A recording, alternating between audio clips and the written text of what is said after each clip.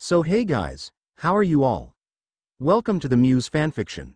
So we are back with a brand new movie on what if Naruto became the legendary sage of Dragon Realms. But before we start, be sure to subscribe to our channel and like this video. Now let's begin the story. A roaring waterfall crashed down into a lake. Underwater fish darted every which way, avoiding predators, or dodging the shinobi jumping around the water in his underpants in his fruitless attempts to capture a fish.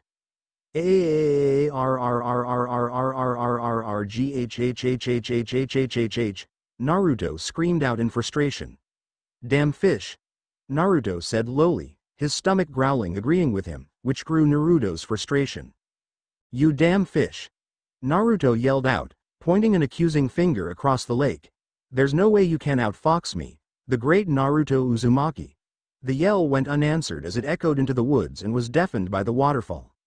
The only creature that gave Naruto any heed at his yell was a lone wolf, giving him a canine equivalent of a raised eyebrow with its ears standing at attention. What are you looking at, mutt? The wolf gave only a low whine before turning away and dashing off into the brush. Turning to the water, Naruto got an evil look in his eye and pulled out 6 kunai, with each one tagged with an explosive seal. Yeehaw! With that yell, Naruto threw kunai, scattering them across the lake, each one hitting the bottom in a matter of seconds. And just then a faint glow emanated from the bottom of the lake, sending the fish in the lake and water sailing sky high. Ha ha ha. See, that's why you don't mess with Naruto Uzumaki BBLLLER. Then before Naruto realized it, the water came back down in a seemingly concentrated stream solely on him. A few seconds later the water finished falling onto him. Naruto laid on the ground, completely knocked on his back. Grunting at the result the kunai had given him. Sitting up, he suddenly felt a procession of pinches all across his body. Looking down, Naruto found himself covered head to toe in crayfish, with them digging their claws right into his skin, causing Naruto to yell out in pain from the evil little crustacean's claws. After several minutes of painfully removing each and every crayfish, Naruto found himself next to a small fire, as he began cooking some of the fish that landed on the ground. His stomach began to growl some more as the aroma emitting from fish reached his nostrils, as they were nearly finished cooking. Just you wait a little longer, Naruto said to his eager stomach. Once the fish were cooked to perfection, he picked up each of the sticks that were skewered into the fish, and moved them away from the fire so they wouldn't overcook. After sticking each stick into the ground, Naruto held one of the fish on a stick near his mouth. He stared at it for a bit, wishing he had some seasoning to put on the fish. He slowly moved it towards his mouth, as his tongue started to water in anticipation. Just as he was about to take a bit, a hawk swooped down and took the fish right out of his hand. Naruto stared at his empty hand for a second, trying to process what happened. Standing up, Naruto shouted, "Hey you damn bird, give me back my fish before I skewer you two." In return he received a screech from the hawk as it flew away. Oh, well, at least I have a few more, Naruto thought, as he sat back down and reached for one of the sticks. Just as his head touched the stick, he heard something rustle coming from the silent forest, causing him to retrace his hand. As he looked in the direction the sound came from, after a while of seeing nothing coming out of the forest, he began to reach for another fish. Then he heard the noise once more. Looking in the same direction once more, just in time to see a large man, with long white hair that reached his waist, run past him, kicking up dirt and dust as he did. Coughing as dirt and dust filled his lungs, Naruto waited for it to settle. Once it did, Naruto glanced at his fish, only to find that they were trampled and crushed. His mouth fell open as all of his hard work went to waste. His left eye began to twitch as anger filled his body, while he looked for the culprit who ruined his lunch. On the other side of the lake, Naruto found who he was looking for, hiding behind a tree. Eyes burning with rage, he approached Jiraiya. Once he was behind him, Naruto shouted, "Hey, watch where you're going next, Ti." Naruto's voice was then muffled as Jiraiya covered Naruto's mouth and whispered, "Shish, keep it down, will you? You're going to blow my cover." Jiraiya then returned his focus back to what he was looking at before. Looking in the same direction, Naruto saw what Jiraiya was staring at. Several yards away was another lake, with a few young ladies in bikinis running around and splashing one another as they played in the water. Anger filled Naruto's body, until his face became red as he yelled, "You pervy old sage." This yell took Jiraiya off guard, causing the old pervert to fall right through the bushes he was viewing the women from. The group taking notice of the yelling of pervert and a strange old man falling from the bushes caused them to run off screaming. Jiraiya, who had quickly recovered from Naruto's yell, called out to them, "Wait, please come back, it was just getting good." His hand was reached out in some comedic attempt to bring them back. Clenching his hand into a fist, the Toad Sage made a beeline straight for Naruto, running at Mach speed. Naruto barely had any time to react to his sensei's anger as he was clocked right in his stomach, only to hear, "You moron!" being yelled by Jiraiya, before sailing and crashed into the nearby lake. "What were you thinking? I was so close to finishing my book," Jiraiya yelled, anime tears streaming down his face. It was going to be such a good ending this time too. He sulked. "I was following them for hours." "WHAGGRHRHRGH, Jiraiya yelled, as Naruto came soaring out of the water and kicked him in the face, sending the old pervert flying backwards into a tree. "What the hell was that for, brat?" Jiraiya yelled. "I don't freaking care about your damn book," Naruto yelled back, pissed at his sensei. "You're supposed to be training me, not being a pervert." As Jiraiya got up and dusted himself off, he walked up to Naruto, who was giving him such a scowl the Kyuubi might even reel back in fear. He dropped onto one knee and put a hand on Naruto's shoulder. "Naruto, you have to understand," he began in a stern voice, breaking Naruto's scowl, "that my work keeps nations, villages, and even families together." He quickly pulled Naruto next to him as fixed his gaze on the sky and raised his fist toward the heavens. "For you see, Naruto, without my work the world would plunge into chaos by the lack of my book alone." "Yeah, right," Naruto said, trying to breaking free from Jiraiya's dramatic moment, but being unable to do so, as Jiraiya spun him around and sat him down in front of him. "You may not believe me, Naruto, but I assure you, my work is quite certain to keeping Konoha safe." Naruto sighed. "You're still not going to train me today, are you?" Jiraiya laughed and patted Naruto on the head. "You really only have a one-track mind, don't you, kid?" Breathing in deeply, Jiraiya looked at Naruto. "Okay, I'll tell you what, brat, how about you let me finish up here and I'll teach you a very powerful secret technique." "Really, you mean it?" Naruto's eyes lit up, completely forgetting Jiraiya's past failures for such promises. "Yeah, just head back to camp, and I'll meet you there in an hour or two," Jiraiya said with a big grin. "Yahoo!" Naruto, completely forgetting about his frustration at Jiraiya with the promise of a jutsu, and ran off without a second thought. As Naruto ran off, Jiraiya was waving a mock goodbye. Then when the orange blur was out of sight, he smiled.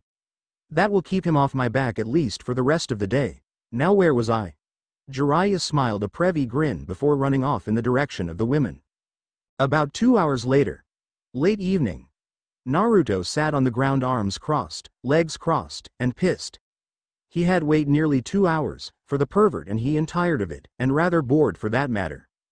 "You are far too gullible, you little brat," a dark voice muttered, breaking the young ninja away from his anger at his sensei. "Who said that?" Naruto asked in an unusually calm voice. Slowly getting up, he surveyed his surroundings for the source, with a kunai at the ready. "Really, you don't remember me?" the voice asked in a mock hurt. "I must say I am hurt. How can a landlord possibly forget his tenant?" Naruto's eyes widened in fear and felt his stomach drop. "KY Kyuubi," Naruto muttered in fright. "Where are you? Did you get out of the seal?" "You really are an idiot, aren't you?" the Nine-Tails questioned, but really didn't care for an answer. "I'll put this flatly, if I was out of this seal you would be dead." "So you're still in the seal, then how are you talking to me?" "I am in the seal, but I am also in your head, dumbass," Kyuubi stated, "where I can see all your little memories and secrets. Like when you painted the Hokage monument, and I must say myself, the Hokage never looked better than on that day." Even though that comment was coming from a huge genocidal monster that lived inside of his stomach, it still made him smile. "At least someone found it great," Naruto said aloud, making him forget his fear of the fox for the moment, be that was short-lived and soon replaced with fear once more. "And that girl you're in love with," the demon continued. "So what? It's no secret I'm in love with Sakura." "Oh," Kyuubi laughed. "I don't mean that little lie, I am talking about the little blue-haired O." "All right, shut up," Naruto yelled, stopping the Kyuubi mid-sentence and sending several of the nearby wildlife running and flying away in panic. "I'm not that dumb, Kyuubi. What do you want from me?" Naruto asked, knowing the chakra construct had something more on its mind than to just bug him. Naruto could feel the Kyuubi's sadistic smile through the metal barrier of the cage. "Oh, not much, but since your sensei is a no-show, I thought I would show you a powerful technique you already know, but don't know how to fully use." That doesn't make much sense. So much for being not that dumb, huh? The Nine Tails taunted. "Hey!" Naruto shouted, which resulted in the Kyuubi laughing. "So you game, kid?" the giant fox asked. Naruto thought about it for a short while before saying, "Fine, I'll bite. What? It's summoning. Okay, now I know your goal is nothing but messing with me," Naruto said, wishing now he had never engaged in conversation with the fox in the first place. "It's not the toads I'm speaking of, I'm talking about your own summoning contract." Now this got Naruto's attention. Got him, Kyuubi thought. "What are you talking about?" Naruto questioned. "I mean, you moron, your own summoning contract, just as the toads belong to your perverted sensei. Everyone has their own animal they link with best. And there are many summons who don't have a summoner yet. Your sensei discovered the toads this way, and just think of what you, the great Naruto Uzumaki, could find," the Kyuubi said, feeding Naruto's ego. He thought about this for a bit. "Fine, so what do I do?" Naruto said, fully coming into the Kyuubi's temptation. "Just perform the normal jutsu for summoning, but don't concentrate on summoning the toads," the demon said with a smile, his plan moments away from coming into motion. "Oh, and be sure to keep a clear mind doing this, but I doubt that will be very difficult for you." Rolling his eyes, Naruto began the summoning. He cleared his head and made the 5-hand seals, boar, bird, dog, monkey, and ram. Then quickly he raised his hand up into the air, and swiftly brought it down. Just as his hand was about to touch grass, he stopped and began to laugh. "What is so damn funny? Perform the jutsu already," demanded Kyuubi. "Oh man, I really had you going there, didn't I? Now who is the dumb one?" Naruto asked while laughing, earning a growl from Kyuubi. Once Naruto calmed down, he laid back down and spread out his arms and legs before saying, "Do you honestly think I would do anything you ask? I mean, what will you get out of all of this? Do I need a reason? Besides, don't you want to become stronger?" asked Kyuubi. "Of course I want to get stronger, that is why I'm training with Jiraiya. Besides, what could I possibly learn that I can't learn right here?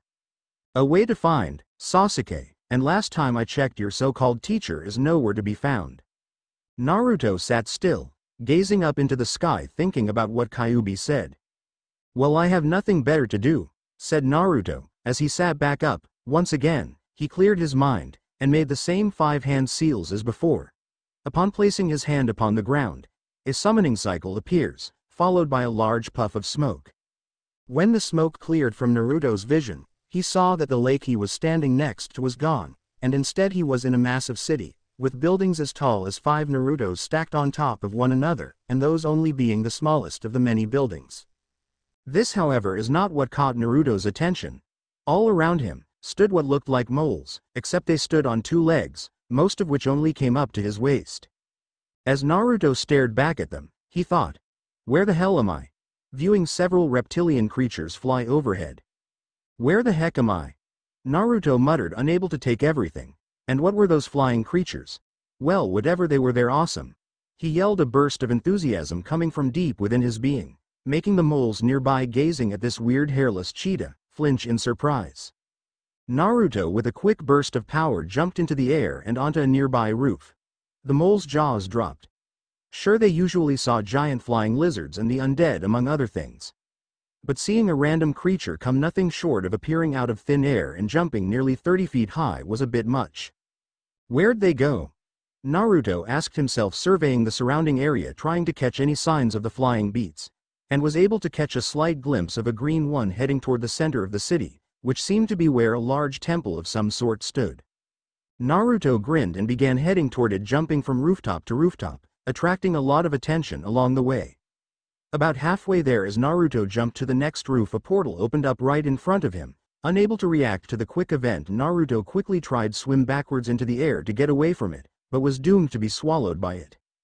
Elsewhere, the orange shinobi was spat out onto a hard brick floor with mostly his face meeting it. Naruto groaned as he sat up, gazing at his surroundings. "Oh great, now where am I?" Naruto looked around the room. A blue fire crackled in the middle of the room. A small floating ball made of crystal hovered above it. Along the walls it was lined with bookshelf after bookshelf. "I'd rather be the one asking the questions, youngling," a voice said from behind Naruto. The young ninja whipped around, coming face to face with a light blue version of the flying creatures he saw before, but he got a better look at this one. It stood on all fours and had two gigantic wings on its back. Light blue scales covered its body, and a spear-like weapon sat connected to the creature's tail. It wore a rough red cloak draped on its back, and necklace that held many crystals hung around its neck. To say Naruto was impressed would be an understatement, but as well he was overwhelmed by the creature towering over him. "You don't look like any creature born here, so who are you and how did you get here?" the creature bellows, scaring Naruto outright. Naruto laughed, slightly nervous. "I really don't know, I was just jumping from rooftop to rooftop and all of a sudden a portal opened in front of me, and I really couldn't dodge it, so I just fell right in." The large lizard-like creature sighed before calmly saying, "Yes, I am well aware of how you got in this room. I am the one who brought you here in the first place. What I meant was, how did you get here in the Dragon Realms?" "Dragon Realms," thought Naruto. "Is that what they're called? Cool." Pushing these thoughts aside, Naruto then said, "My name is Naruto Uzumaki. I come from Konohagakure, in the Land of Fire. I came here by performing a summoning jutsu without using a summoning scroll." "Well, Naruto, my name is Ignitus. I am the chronicler of this new era," said Ignitus proudly. "Now I must ask, what is a jutsu?" "Well, a jutsu is..." "Hey, wait a moment, shouldn't you know this already?" asked Naruto, confused. "Guessing by your title, I will presume that you are the leader, or deity of dragons, kind of like how Gamabunta is for the toads, so shouldn't you know what a jutsu is?" "I'm afraid that I don't know this, Gamabunta, of whom you speak of, but I only became chronicler merely 2 months ago, and I have barely scratched the surface of the knowledge and duties I am supposed to perform," said Ignitus. Naruto could hear Kyuubi's snickering echo in his head. "What's gotten you in such a giggly mood?" "Oh, this is better than I could have ever planned," snickered Kyuubi. "I don't get it, what is so funny?" asked Naruto. "You really are an idiot, kid. Mr. Scales over there has no idea what a summoning scroll is, and you want to know the best part is?" asked Kyuubi. Naruto could practically feel the large smile plastered on Kyuubi as he said, "No, what? The best part about this is that you can't get back without a summoning scroll." Naruto's face went completely blank, as his brain possessed this new information. Then in one quick outburst Naruto shouted out loud, "What the hell do you mean by I can't get back?" Ignitus slightly flinched by the sudden uproar from Naruto. He shook his head slightly in hopes of removing the ringing in his ear holes. Now, young one, what is with all this commotion?" "A damn fox tricked me into coming here, and apparently I have no way to get back," said Naruto with anger in his voice. "I never tricked you, you came here on your own accord," said Kyuubi. Naruto could feel the beast's sadistic smile in his mind. As Naruto rolled his eyes, Ignitus said, "Well, maybe I can help you out. Tell me more about this so-called jutsu you mentioned, and there might be something in the chronicler archives that might help," said Ignitus. Suddenly the blue crystal floating about the flames turned red, and emitted a red glow across the room. Turning his attention to the crystal, Ignitus hurried towards it. Curious, Naruto followed the dragon. As Ignitus gazed into the crystal, an image of a figure clouded in black fog appeared upon the crystal. "I did not think they would gather their forces so quickly," said Ignitus, with worry in his voice. "What do you mean? Who is that?" asked Naruto. "That young one would be what remains of the Dark Master's army. Since the death of their leader 2 months ago, they have been regrouping and causing trouble throughout our world. But all they are capable of are small skirmishes here and there, not much of a force, but they are still a threat." Naruto stayed silent, as he continued to gaze upon the image on the crystal. He then broke his silence when he asked, "Is there anything I can do to help?" Ignitus was shocked to say the least by this question. "I'm not sure, young one. Can you fight?" "Of course I can fight. I am one of the greatest ninjas in all of the land," said Naruto, stroking his ego. "If you don't mind me asking, why do you want to help us?" asked Ignitus as he turned and faced the orange ninja. "Well, I'm stuck here for who knows how long. I might as well help out the locals. Besides, I can't really stand on the sidelines while innocents may die, even if they are not from my world," It's my duty as the future Hokage to protect everyone who needs it, said Naruto. I see, mumbled Ignitus as he had never heard such words from a youngling, aside from his former student. Well, you won't be much help alone, so you must first warn the others about the approaching dangers. If you will excuse me for just one moment. Ignitus walked towards a giant archway and left the room. A few minutes later Ignitus returned with a large rolled-up parchment that was nearly as tall as Naruto, in his claw. Ignitus then gave Naruto the parchment and said, "Bring this to the guardians, and tell them what is to come." Naruto lost his balance for a second as he held the letter. "Once you talked to the other guardians, there is a small favor I wish to ask of you," Ignitus stated. "And that would be, what now?" Naruto asked, holding on to the large scroll, trying not to fall over again. 2 months ago, before I was given my position here, a student of mine, a young dragon named Spyro, and companion of his, Cinder, faced off with the Dark Master and defeated him, but they have been missing ever since. The old dragon said with sadness in his voice. "Okay, I don't know who the Dark Master is, but can't you just find them in that crystal that was showing those other guys before?" "I have tried, young one, believe me, but try as I might, I cannot find them with my powers," Ignitus responded. "Then why not go look for yourself?" "I wish I could, Naruto, but I am bound to this place, unable to leave and only to watch and guide." Naruto could feel the sadness in the elder creature. It felt so close to when Sasuke punched a hole right though this gut with the Chidori and abandoned him in Konoha, and unable to do much about it. "Don't worry, Ignitus-sama, I promise you I'll find your student no matter how long it takes." Ignitus could only stare at the ninja after his proclamation, finding this young being promise slightly awe-inspiring. Ignitus couldn't help but chuckle a little and said, "Very well then, Naruto, and thank you. I promise by the time you get back I'll have all the information you need. Now off you go." With that said, Ignitus opened a portal next to the young ninja for him to exit though.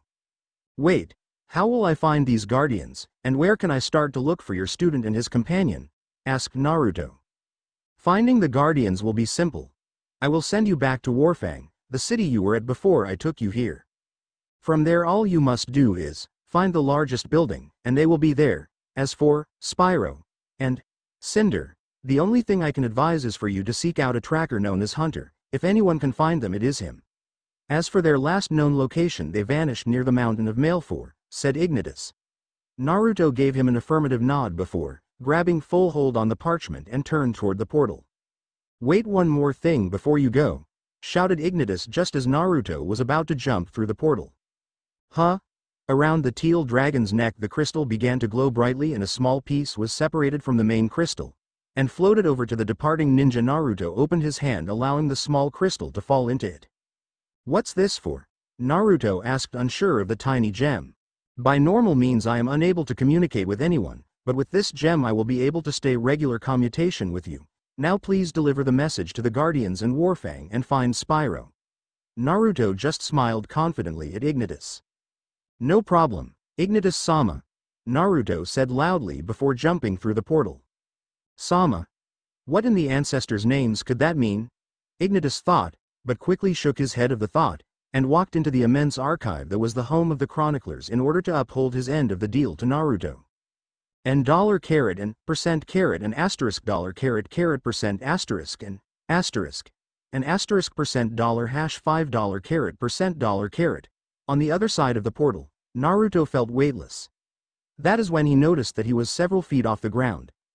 "I hate portals," Naruto said before landing hard on his rear and dropping the parchment at his side. After grumbling a few curses and rubbing his sore rear, Naruto grabbed the parchment and hopped up onto the nearest building, once more completely ignoring anyone watching him. Gazing around, Naruto found the large building in the middle of the city. "So were those dragons I saw before were the guardians?" Naruto muttered, before proceeding to jump to building after building, heading towards the Dragon Temple. On the way Naruto saw a variety of other creatures besides the dragons and moles. What's with this world? Just how many different creatures exist here? Naruto thought, soaring through the air to the next roof, before finally arriving at the main door to the temple, surprising the guards as he came sailing out of the sky right between them. "Excuse me, but I have a message for the guardians. Mind letting me though?" The two guards gave the being in front of them an unknowing look. "Explain the origin of your message, creature," one of the guards spoke up. I have a message from the chronicler Ignitus for the Guardians. As Naruto spoke, both of the guards drew their swords and quickly crossed them near Naruto's neck. That's impossible, Master Ignitus has been dead for 2 months, the guard on the left stated. You're pretty bad for an assassin. Wait, I'm not an assassin. Naruto panicked, throwing his hands up in defense. Then what are you? The guard on the right asked. I'm a ninja, which is something like an assassin, but hey, Naruto shouted as he jumped backward, avoiding the guards as they tried to decapitate him. I knew you were an assassin, causing Naruto to groan. All right, let's try this instead then, Naruto said, bring his fingers into a cross. Shadow clone jutsu. The ninja exclaimed. To the guards' amazement, a plume of smoke blocked their visions for a moment, only to clear later and reveal 8 Narutos standing in front of them. All right, see if you can catch me before I kill the Guardians, the 8 Narutos announced sarcastically at the same time before splitting into 2 groups of 4, before dashing left and right. Up nearby on a roof, the real Naruto watched with great amusement as the 2 guards clambered over, each chasing after his clones. Man, how stupid can 2 people be? Naruto said, snickering. I thoroughly have to agree, young one, that is an amusing trick. Naruto heard from something landing behind him. Spinning around, Naruto found himself face to face with a large yellow dragon with a steel-colored underbelly and horns. Now care to explain to me how you claim to have a message from a dead fellow guardian? The dragon asked, giving Naruto a warm smile, slightly unnerving Naruto. 15 minutes later. So Naruto, is it? A gruff voice questioned, not really looking for an answer. While I have seen my fair share of strange things in the dragon realms, Dimension Hopper has to be one of the stranger ones, an old green dragon said. Come now, Terador, it's not strange, it's outright ridiculous, a blue dragon said rather sharply, after hearing Naruto's explanation. I would have disagree with you there, Cyril, said the yellow dragon Naruto met earlier. You've seen the letter he brought us, and it does look like Aintus's writing. Besides, I don't see why he would try to forge a fake letter. As true as that might be, I can't say myself that this whole thing doesn't sound a little absurd, said Terador. But just think about the possibilities this brings us, said Volter. To be able to communicate with others outside of the dragon realms, and all of the knowledge we could learn from one another. Please, Naruto, how many others can travel to other realms? I believed you called it a reverse summoning jutsu. Before Naruto could answer, Terador said, Volter, we can discuss such matters at a later time. Right now we need to focus on preparing for the upcoming battles. I couldn't agree with you anymore, said Cyril. But before we discuss more about defensive tactics, Naruto, it said in the letter that you were off in search of Spyro and Cinder. Is there anything we might be able to do to help you on your journey? Naruto pondered this for a moment before saying, a point in the right direction would be nice. Oh. And any food you can spare would be nice as well, especially if you have any ramen. We are afraid that we don't know what this ramen is, but if it is supplies that you need, then we can surely help you with that, said Volter. We can also have a friend of ours help you on your search. Oh yay, Ignitus told me about a tracker of sorts. I believe his name was Hunter, said Naruto. You would be correct, said Terador. Now if you will excuse us, we need to make plans for future battles. We will have some guards escort you to him. You are dismissed. Once that was said, 2 dragon guards covered head to toe in armor walked up behind Naruto. Just as Naruto and the 2 guards began to leave the room, they heard the 3 guardians discuss their plans. After they left the room, Naruto and the 2 guards began to walk down a few long hallways in total silence, which began to annoy Naruto slightly. Wanting someone to speak, Naruto asked, so who is this Hunter guy? Hunter is a powerful cheetah, who from what I have seen, is a very talented tracker, said the guard on his left. But don't forget his skills with a bow, said the other guard. I've heard that he can pin a bird to a tree with an arrow from 25 meters away without killing it. He's that strong? Asked Naruto. Wait a moment, you said he was a cheetah. I thought that this was the dragon realms?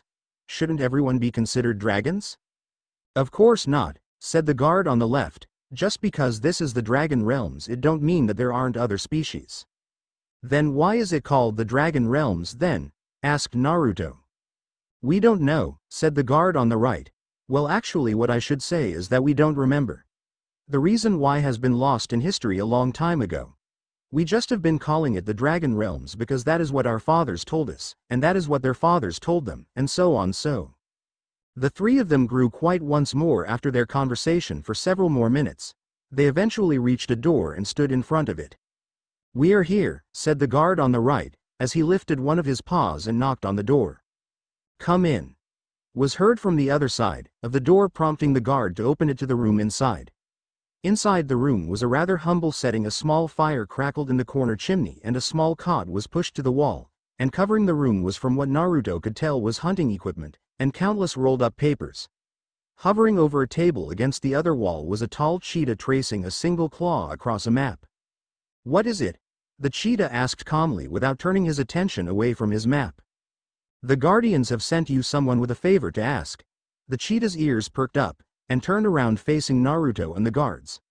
Naruto immediately found the cheetah's eyes locked solely on him, Hunter's eyes widening in surprise.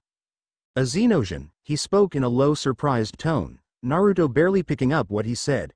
"What manner of creature are you?" quickly moving away from his earlier tone. "I'm a human, but my name's Naruto, sir. Nice to meet you," Naruto said, smiling and holding his hand outward in greeting. "I'm Hunter." "Likewise," Hunter said, shaking Naruto's hand, assuming it was some form of greeting of the human in front of him. Letting go of Naruto's hand, Hunter asked, "So what favor do you need of me?" "I'm here on behalf of Master Ignitus to request your help." The cheetah gave Naruto a strange look at the mention of a dead guardian's name. It even had the guards share a look, believing this midget next to them was insane. "Leave us," Hunter said to the guards. They simply bowed and exited the room. Waiting until they were out of earshot, Hunter then questioned Naruto. "So what favor do you need of me?" "Master Ignitus has asked me to recruit your help in finding Spyro and Cinder." "Impossible." "What's impossible?" "Oh, please don't tell me I have given someone else an hour-long explanation on how I talked to a dead dragon, like with the old guys back there," Naruto exclaimed. Hunter laughed a little at the Guardians referred to as old in such a way. "No, it's not that. I have little doubt that dragons are capable of nearly anything," Hunter said, turning back to the map on the table. "I have been trying to find those two for a while now, and I have not had any luck whatsoever. I feel so close to giving up." "But Ignitus still believes they're alive," Naruto said, worried that he would be unable to get Hunter's help. "That count for something, right?" Hunter granted Naruto a small gaze and then went right back to his map. "Perhaps it does," Hunter said. Thinking about it, then smiling, the cheetah answered, "Well, I suppose I can't give up if Ignitus hasn't." A new hope lit up in Naruto's eyes at his answer. "Now here where we get started. $% dollar asterisk $% and $% $7% and asterisk $% and $8 and $854,564,645. In Konoha." A blonde woman moaned, letting her head slam right into her wooden desk.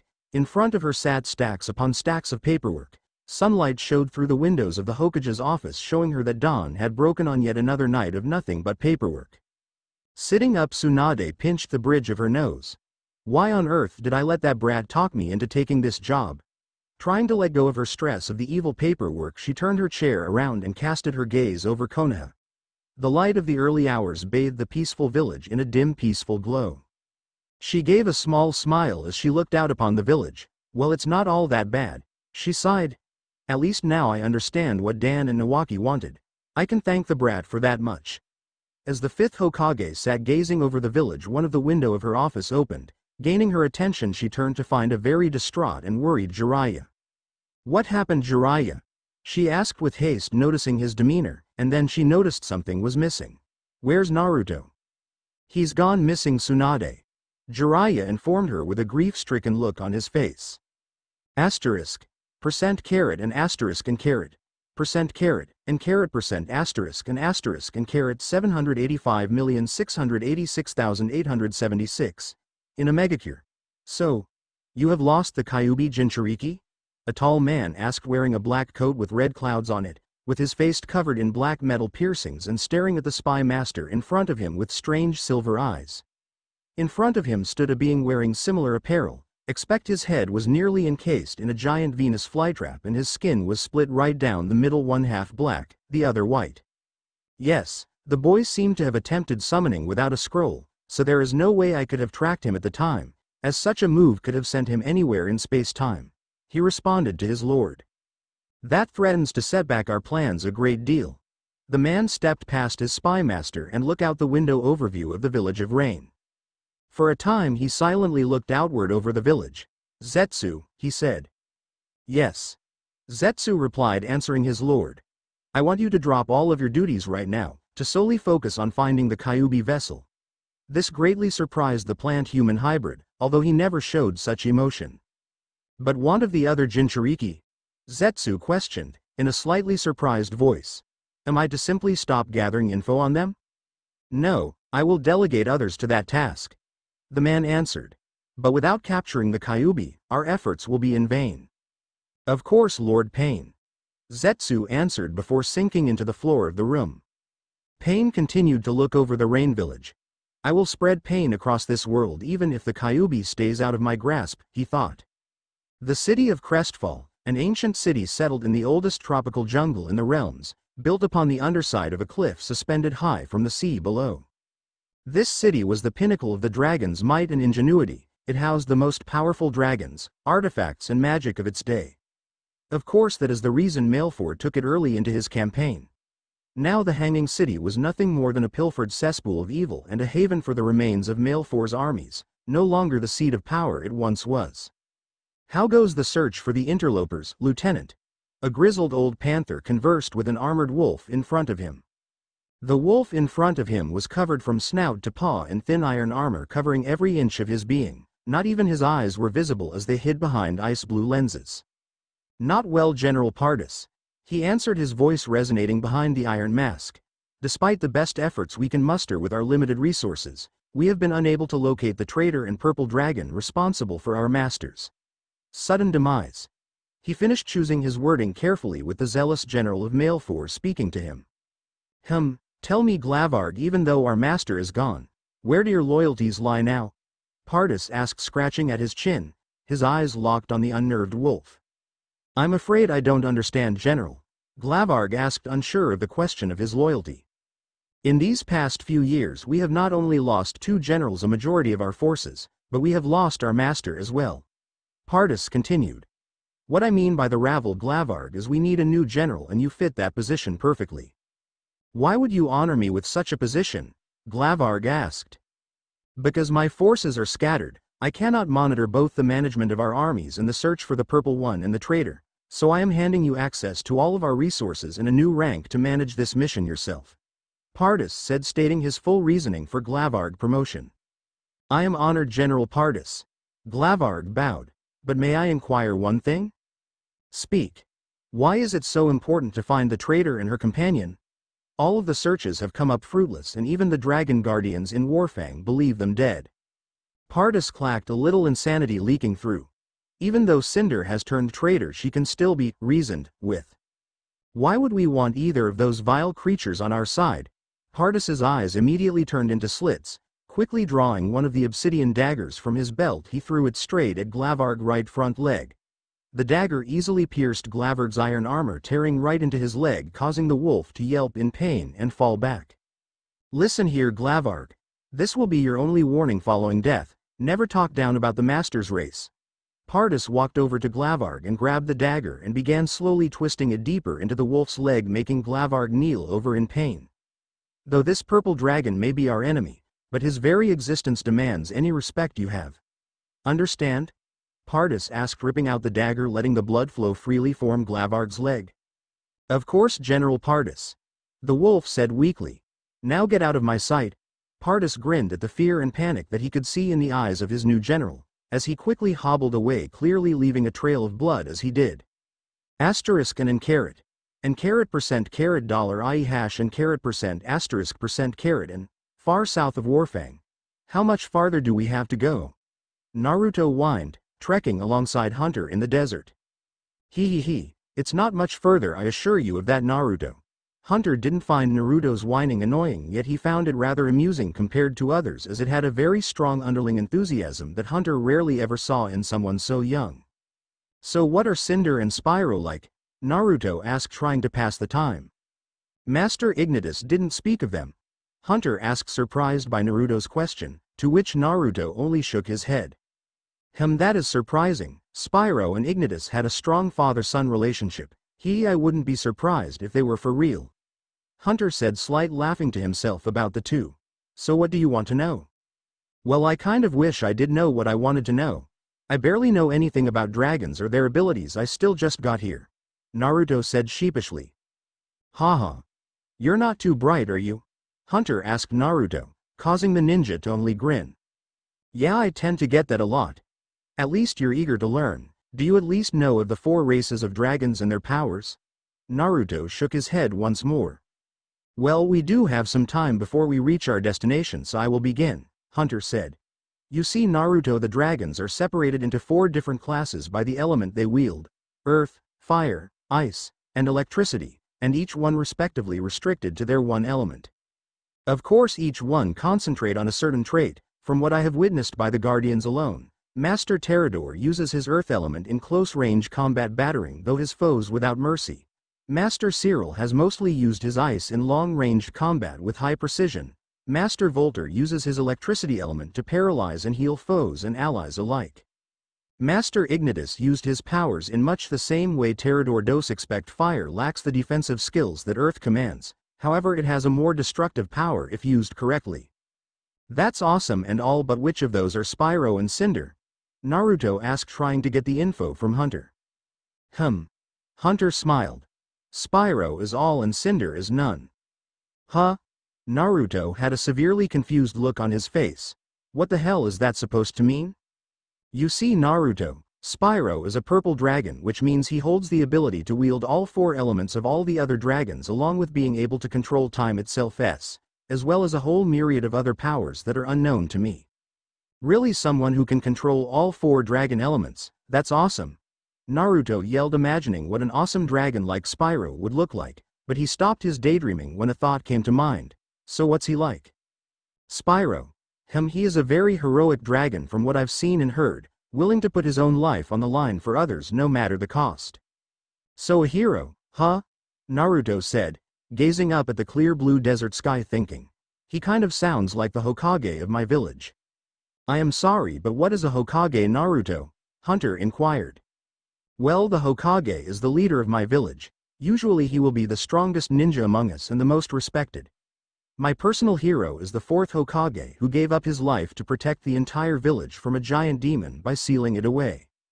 Pray tell, what kind of beast needs to be sealed? Why not kill it? Even then, what could hold such a beast? And that's when Naruto bit his tongue. It's a demon. A spirit, they can't be killed, and heck if I know what the thing was sealed in. Naruto said, not wanting to mention that Kyuubi was sealed in his gut to a stranger. Wanting to change the subject, Naruto asked, so what about Cinder then? You said she was none, so she does have any element? Cinder is a rather complicated case, in the terms of a dragon, Hunter said, forgetting his last question. How? Well, you see, when she was very young, the Dark Master used his dark magic and infused it inside of her, giving her the power over what the dragons call the dark elements, those being wing, poison, shadow, and fear.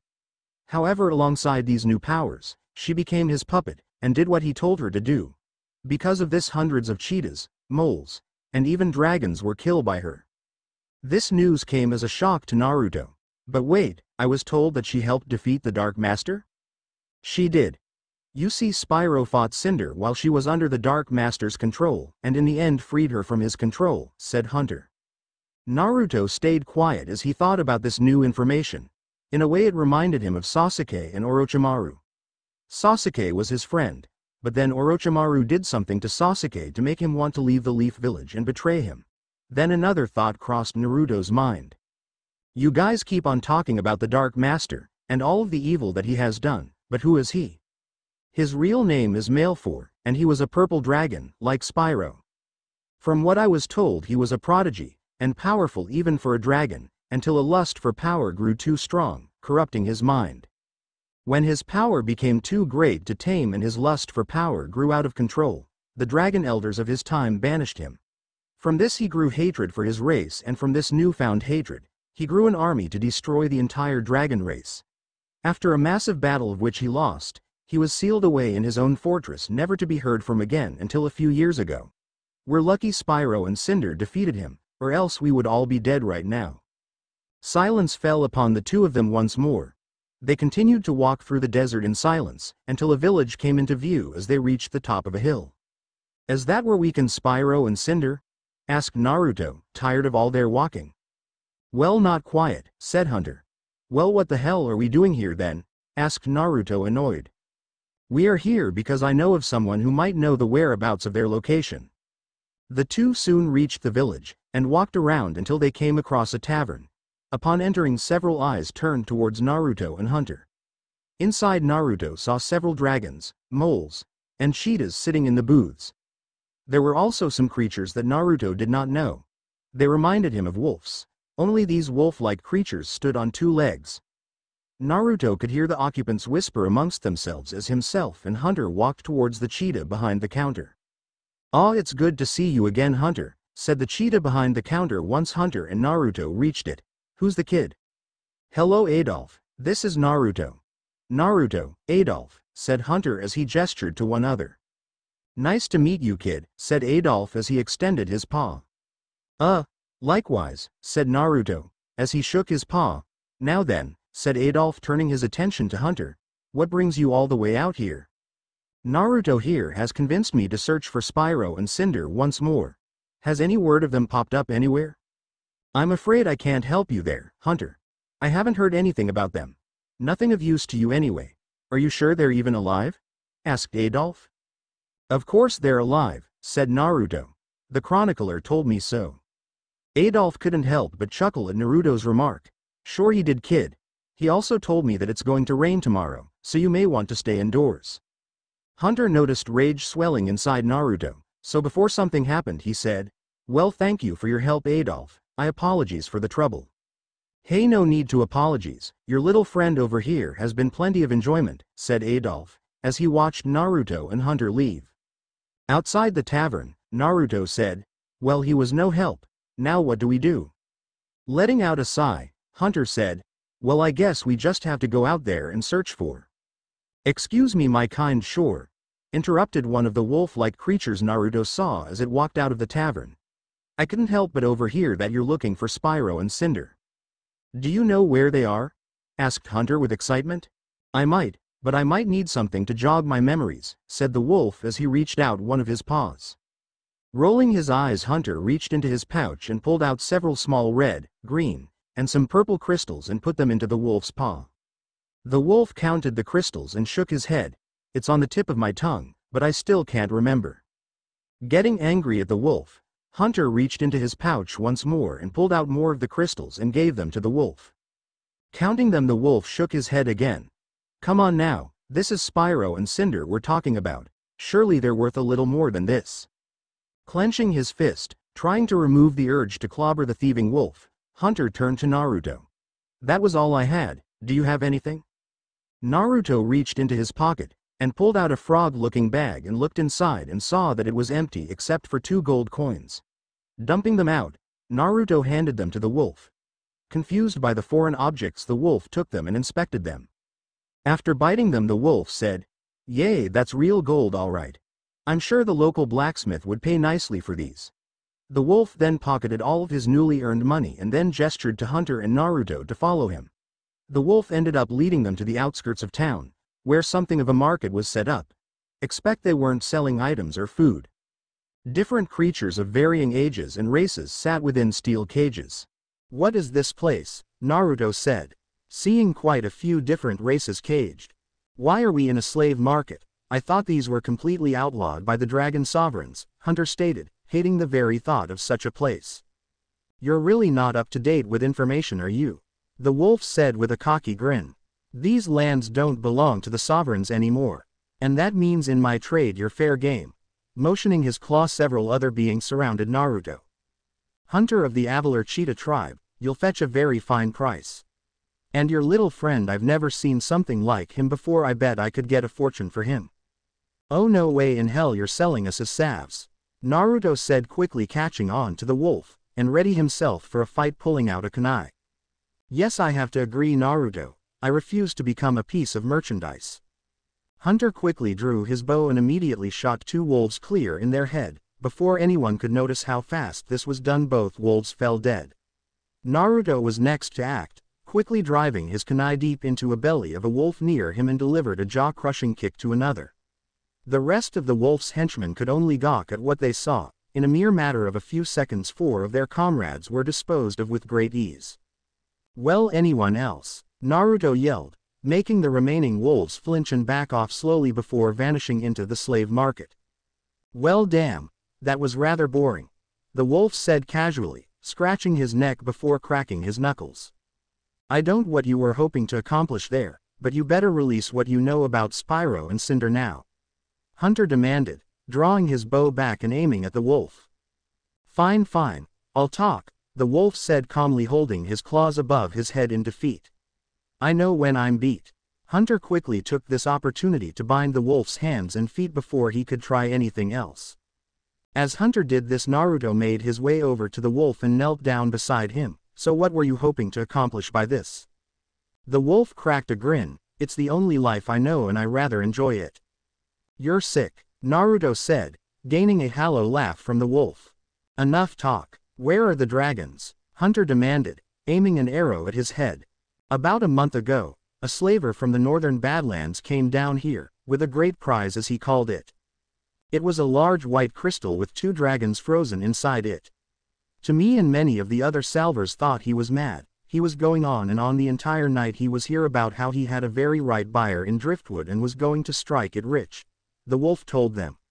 "Honestly, what anyone would want with a few dead dragons is beyond me. A dead slave is a worthless salve no matter what way you cut it." "Thank you for your cooperation," Hunter said, quivering his arrow and putting away his bow. "Let's go, Naruto," Hunter said, walking away. "Wait, what is it, Naruto?" Hunter asked. "What about the slaves here?" Naruto said angrily, noticing that Hunter didn't seem to care at his question. Hunter sighed. "I am sorry, Naruto, but there is nothing we can do here. We don't need to draw unwanted attention more so than we already have," he tried to explain. Naruto was about to retort when the Kyuubi spoke to him. "Kit, heed his explanation. I feel forces far darker than my own. I think it would be bad for your well-being." "Since when do you care so much?" Naruto threw back at the kitsune.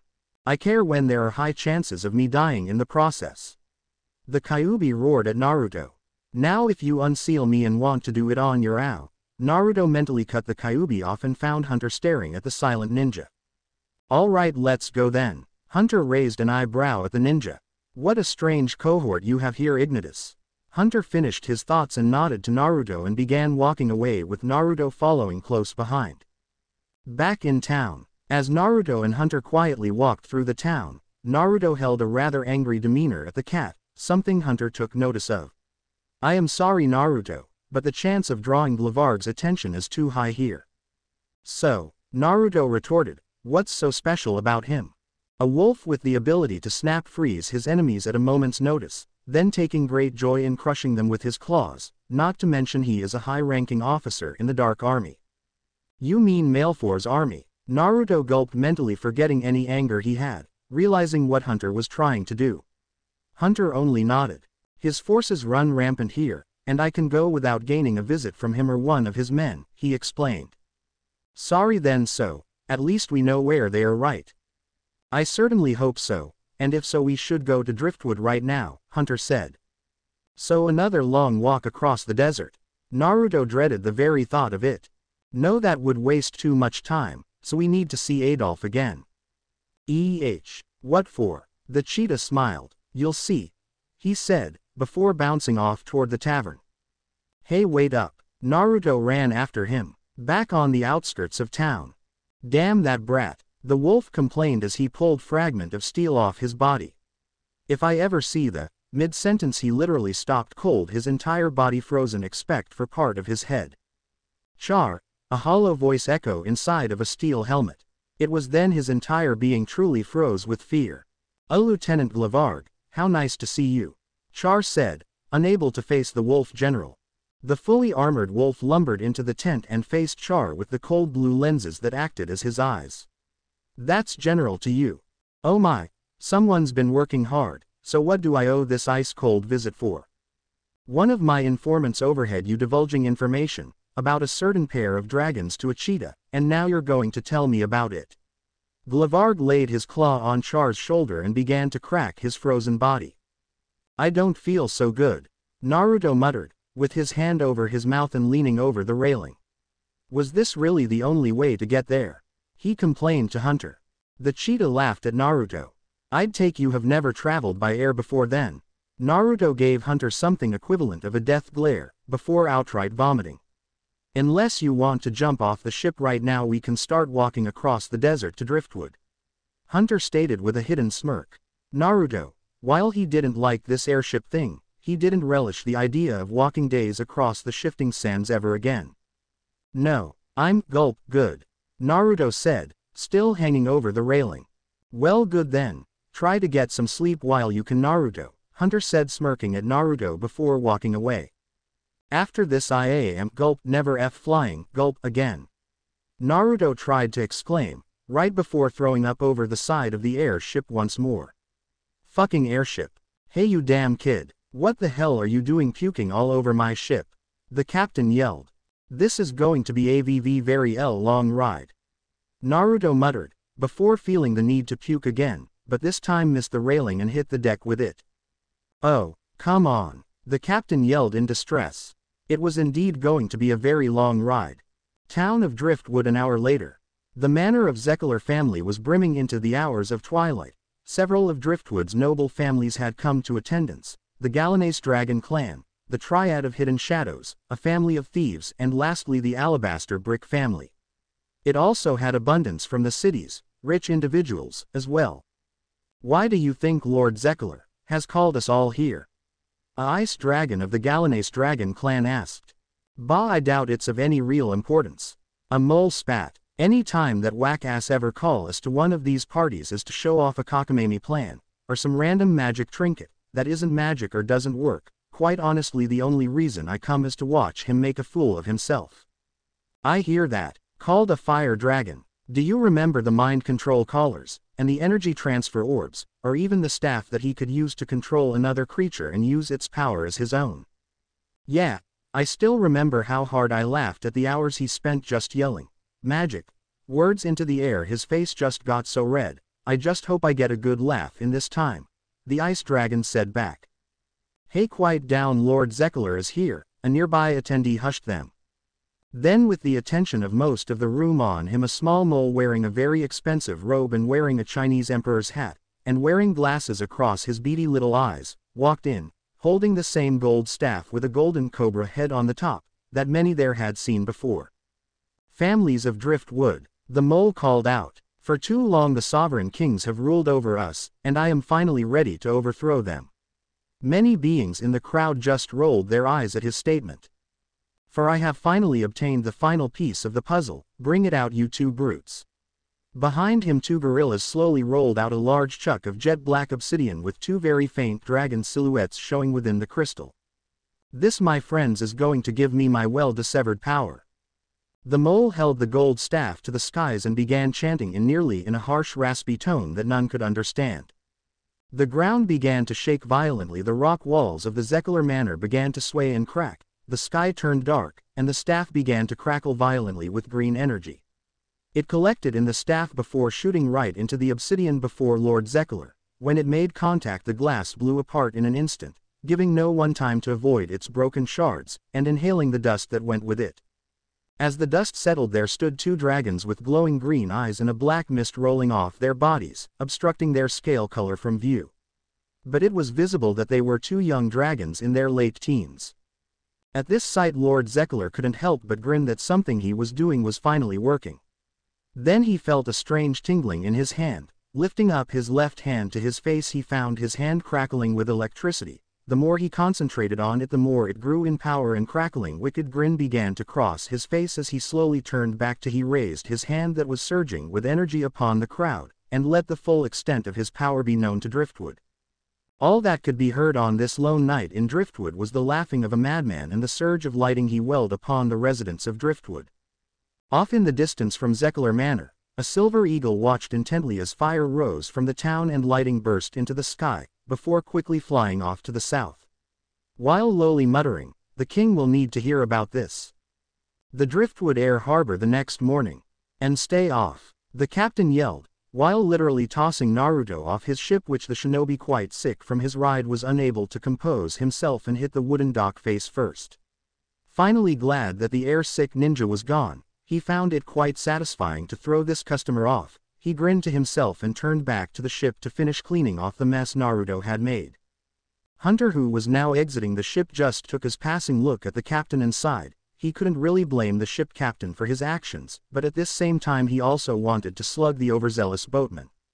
Completely exiting the ship, Hunter knelt down next to Naruto. "Are you all right, Naruto?" Hunter questioned the face-down shinobi. Naruto gave the cheetah a wobbly thumbs up with his right hand and pushed himself up with his left hand. "For the most gulp." Part 1. "Fine. Just a little sick right now," he said, trying to bring himself up off the ground. "And hungry as well," he stated once he got up. The statement itself nearly made the cheetah fall over. Not in his most sane state could he comprehend how someone who had been throwing up the entire night, and the second it stops, begin thinking about eating all at the same time. "Fine then, Naruto. There's a tavern nearby, so let's see if we can find something to eat then." As soon as Hunter finished his sentence, he noticed that Naruto was already far ahead of him. Hunter could only give the moment a questioning look, wondering just what Naruto was really capable of and just what kind of world did he come from. Pushing these thoughts aside, Hunter quickly ran after the orange ninja. Not long after catching up to him, which to Hunter's surprise was a little difficult as Naruto jumped up to the roofs, he showed him the way to the tavern with a sign that read "The Sleeping Dragon." Inside, much like the last tavern Naruto entered, it was filled a countless number of dragons, moles, and cheetahs. Thought there were no wolves in there. Not that Naruto minded that. After their last encounter with a wolf, he didn't really want to meet more. The first thing Naruto did, once he was inside, was run to the counter and scoured the menu looking for some delectable food, as Hunter soon followed. "Well, hello sir and kid," said the mole behind the counter, not sure what Naruto was. "Why do so many people call me a kid?" thought Naruto, slightly annoyed to be given that name once more. "Just some water will be fine with me," said Hunter, not all that hungry as he had eaten on the airship. "I would love to have some ramen," said Naruto, determined to find some ramen in the Dragon Realms. "Look kid, I don't have a clue what this ramen, so if you're just going to list off items that don't exist, then please leave," said the mole behind the counter. "Hey, first of all, ramen is a real, and secondly," Naruto was about to continue his rant when Hunter placed a paw on his shoulder and shook his head, telling the ninja to drop it. Naruto did as asked and turned back to the mole, said, "Just give me whatever." "All right then, one water and one whatever, coming right up," said the mole before walking into the back room. Hunter glanced over to Naruto, who was clearly still angry for the lack of ramen in the tavern. "So is ramen really that delicious?" asked Hunter. "You seem to be quite fond of it." "Are you kidding? It's one of the best tasting noodles in all of the land," said Naruto, slightly drooling, as he imagined the taste of each single noodle as he ate a mouthful of it. "Well then, if they are as tasty as you claim them to be, then I will be sure to provide you some if we are successful with our mission," promised Hunter. Soon after, the mole came back with 1 cup of water, and a sheep's leg, and gave them to Hunter and Naruto. "Is there anything else I can help you guys with?" the mole asked. "Yes, one more thing," said Hunter. "Has anyone seen a large crystal containing 2 dragons inside, somewhere around town?" The mole stared at Hunter with a confused look. "You boys sure strange, I will give you that. No, I haven't heard anything like that at all." Hunter sighed. The thought of finding Spyro and Cinder seemed to be slipping from his grasp. "All right then, thank you. Come Naruto," said Hunter as he started to leave. Naruto, hearing his name being called, looked up at the feline with a mouthful of food. He handed the mole the plate his food came with and took the sheep's leg with him. Hunter, however, didn't make it far when the mole behind the counter said, "However, if you are looking for something as strange as that, I've heard that Lord Zekkler has been known to have in his possession strange items. Why don't you try looking there?" A smile crept onto Hunter's face as he gained some hope. "Thank you, my kind sir. Come Naruto, we're off to see Lord Zekkler." "That would be a poor choice, my friends," a nearby cheetah said. This gained Hunter's attention, causing him to face the fellow member of his race. "And why would you say that?" Naruto chimed in. Just a warning is all, just a warning, the cheetah said slowly before returning his attention back to his drink. Weirdo, Naruto muttered before turning to leave the tavern, followed shortly by Hunter. Outside the tavern, so any ideas on where to look for this, Lord Zekkler first? Naruto asked, looking at Hunter, hoping the cheetah had some idea, but Hunter only shrugged. I can only suggest we just ask around town until we get an answer from someone, on Lord Zekkler whereabout, Hunter suggested, causing Naruto to mutter, obviously annoyed by his answer. Right back to step one it is then, huh? Kyuubi taunted Naruto. Stow it, fuzzball, Naruto shot back, getting a dark chuckle from the Kyuubi. So where should we start then? Hunter gazed around the seaside town for only a movement before answering Naruto's question. The local market is as good as anywhere, I guess, not much else for us to go on. Hunter began his way over toward the town market.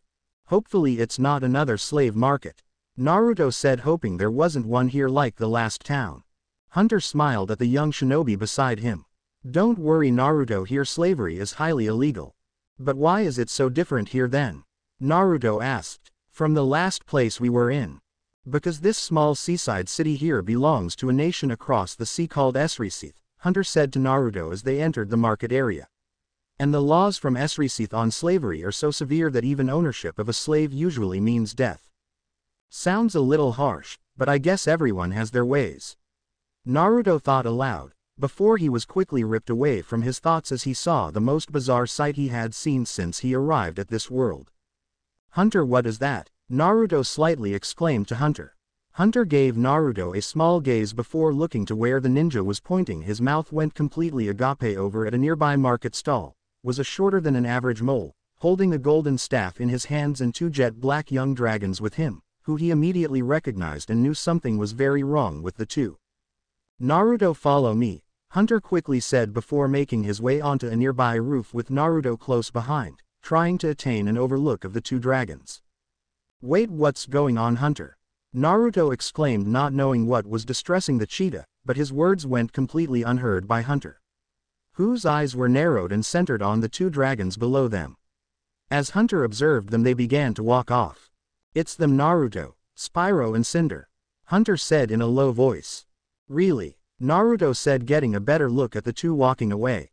I thought you said Spyro was a purple dragon. Naruto stated. No, that's Spyro all right, and Cinder as well. I think they're begin corrupted, and I think I know who's doing it. Hunter said, referring to the mole in between the two. Who is it then? Naruto asked, turning to Hunter, who had drawn his bow and already had an arrow pulled back. Whoa man, what the hell? Naruto yelled at the top of his lungs, drawing the attention of everyone below them, including the mole Hunter was targeting. The little mole gazed up at the rooftop they were both on right as Hunter released his arrow right at him. The mole's eye widened in fear as the arrow quickly neared his being. Elsewhere, a white dragon narrowed his eyes and bared his teeth, letting a low growl seep out. Angst and anger were building up within his being. His claws dug into the stone floor under him. It began to crack under his force. He could believe out of all the asinine things he had heard in his life, this had to be the foulest. The royal guards in the room on both sides began to quiver in fear at the very presence of the current Ice Dragon King of Esrisith. How dare you even bring such a proposal to me, Rak? Ryujin roared at the crown prince of Urkentro. Rak was a fire dragon of 16 years of age. His scales were a dark red, his underbelly was a dull gold, and 3 black horns sat on his head, and on the tip of his tail was a jagged spear point. Well, what do you propose we do then? Rak shot back at the king of Esrisith. The 5 kingdoms lay in disarray, all have no acting rulers, except for you, your highness. And the throne in Crestfall sits empty with no heir, and the Dragon Council and the Emperor sit closed off in their little island nation, unwilling to lend a hand to any of us. He finished with a snarl. Ryujin let out a loud growl, this time nearly making the prince flinch. The floor finally shattered under his very grip. I am not going to allow the annexation of Crestfall, by my nation or yours or anyone else's, he said, pointing his tail at Rak. And I will not allow you to usurp the system that has kept the realms in peace for the last 500,000 years. One thing that Ryujin held close to himself was tradition, the old ways, and the history of the realms. Where's that peace now? Rak exclaimed, flaring some smoke from his maw. Malefors, followers have killed our parents and now hold the city of Crestfall hostage. It's time for something new, it's time for change to beat back his following forever. And what about what will happen during the change you want, Rak? Ryujin retorted back at him. It's painfully obvious anarchy will sweep the lands. During your proposed plan, I see nothing but collapse, death, and war for hundreds of years to come. Ryujin's anger at the prince was starting to show as the floor around him began to freeze by him just being there. Now Ryujin was cut off, as a silver eagle came flying into the room. King Ryujin, it called to the ice dragon in the room. I have some very pressing news. Ryujin sighed and asked, can it wait? I am in the middle of an important matter here. I'm afraid not, sire, it is rather urgent. Ryujin sighed once more and gripped his head with one of his claws as he felt the beginning signs of a bad headache begin to build. All right then, Rak, we will continue this late. No, there is no later, Ryujin. This has to be done whether you agree or not. Rak stated to Ryujin. The old age passed when Malfor fell, it's time to move on from the old ways. I will take my leave now, Ryujin. The fire dragon finished, he turned and left with his royal guard following. I really hope this news is as urgent as you say it is. I am trying to avoid a war here, Silverwind. Ryujin told the eagle. I'm afraid that it is, sire. A mole by the name of Lord Zekler has been spotted with 2 young dragons traveling with him, said Silverwind. We also have no doubt that he has placed them under a spell, and is now using them as his own personal slaves. Ryujin let out a stressful sigh. Almost as if someone opened a floodgate inside his head, a tidal wave of pain came pouring in as his headache began. This day just gets better and better, doesn't it? Ryujin mumbled to himself. He let out one more sigh before saying, are you sure they are his slave? We are nearly 100% positive of it, sire. The odds of it being anything else are slim to none, said Silverwind. Ryujin pondered this over for a moment, before saying, continue to keep an eye on Lord Zekler. Don't do anything until you are completely positive that he is harvesting slaves, and then report back to me. Understood. Yes, my liege, said Silverwind with a bow. He then turned around and flew away. Now Ryujin sat alone in his empty throne room. He didn't mind it, however, as he had a feeling that today was going to be a long day. Back in Driftwood, Zekler closed his eyes fearing that his life was just about to end, when suddenly he heard the arrow bounce of stone. Opening his eyes slowly, he saw that Spyro had created a small wall of stone to protect him from the projectile. He suddenly felt immense joy as he could feel the power he now had control over. Hunter grunted, annoyed that not only was their covers blown, but also his arrow was blocked. Naruto, I need you to keep them distracted, while I try to get another clear shot, all right? Naruto nodded, and pulled out a kunai from his back pocket, and charged forwards. As he did, he shouted, Shadow Clone, just you.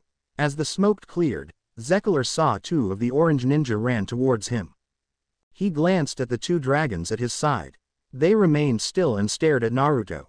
Well, don't just stand there, go get him. Zekler shouted. Spyro and Cinder obeyed their master. Cinder flew up, while Spyro continued to charge forwards. As the 2 group continued their charge, Spyro engulfed himself in flames as he used a comet dash. Just before Spyro hit Naruto, Naruto jumped over Spyro, grabbing his horn in the process. With his forward motion, Spyro's head was pulled backwards, and he was flipped around onto his back. While this was going on, Cinder was releasing a torrent of green blobs at him, which he dodged, before Cinder dove down towards him. Just as Cinder swept past him, she released black fire at the ninja.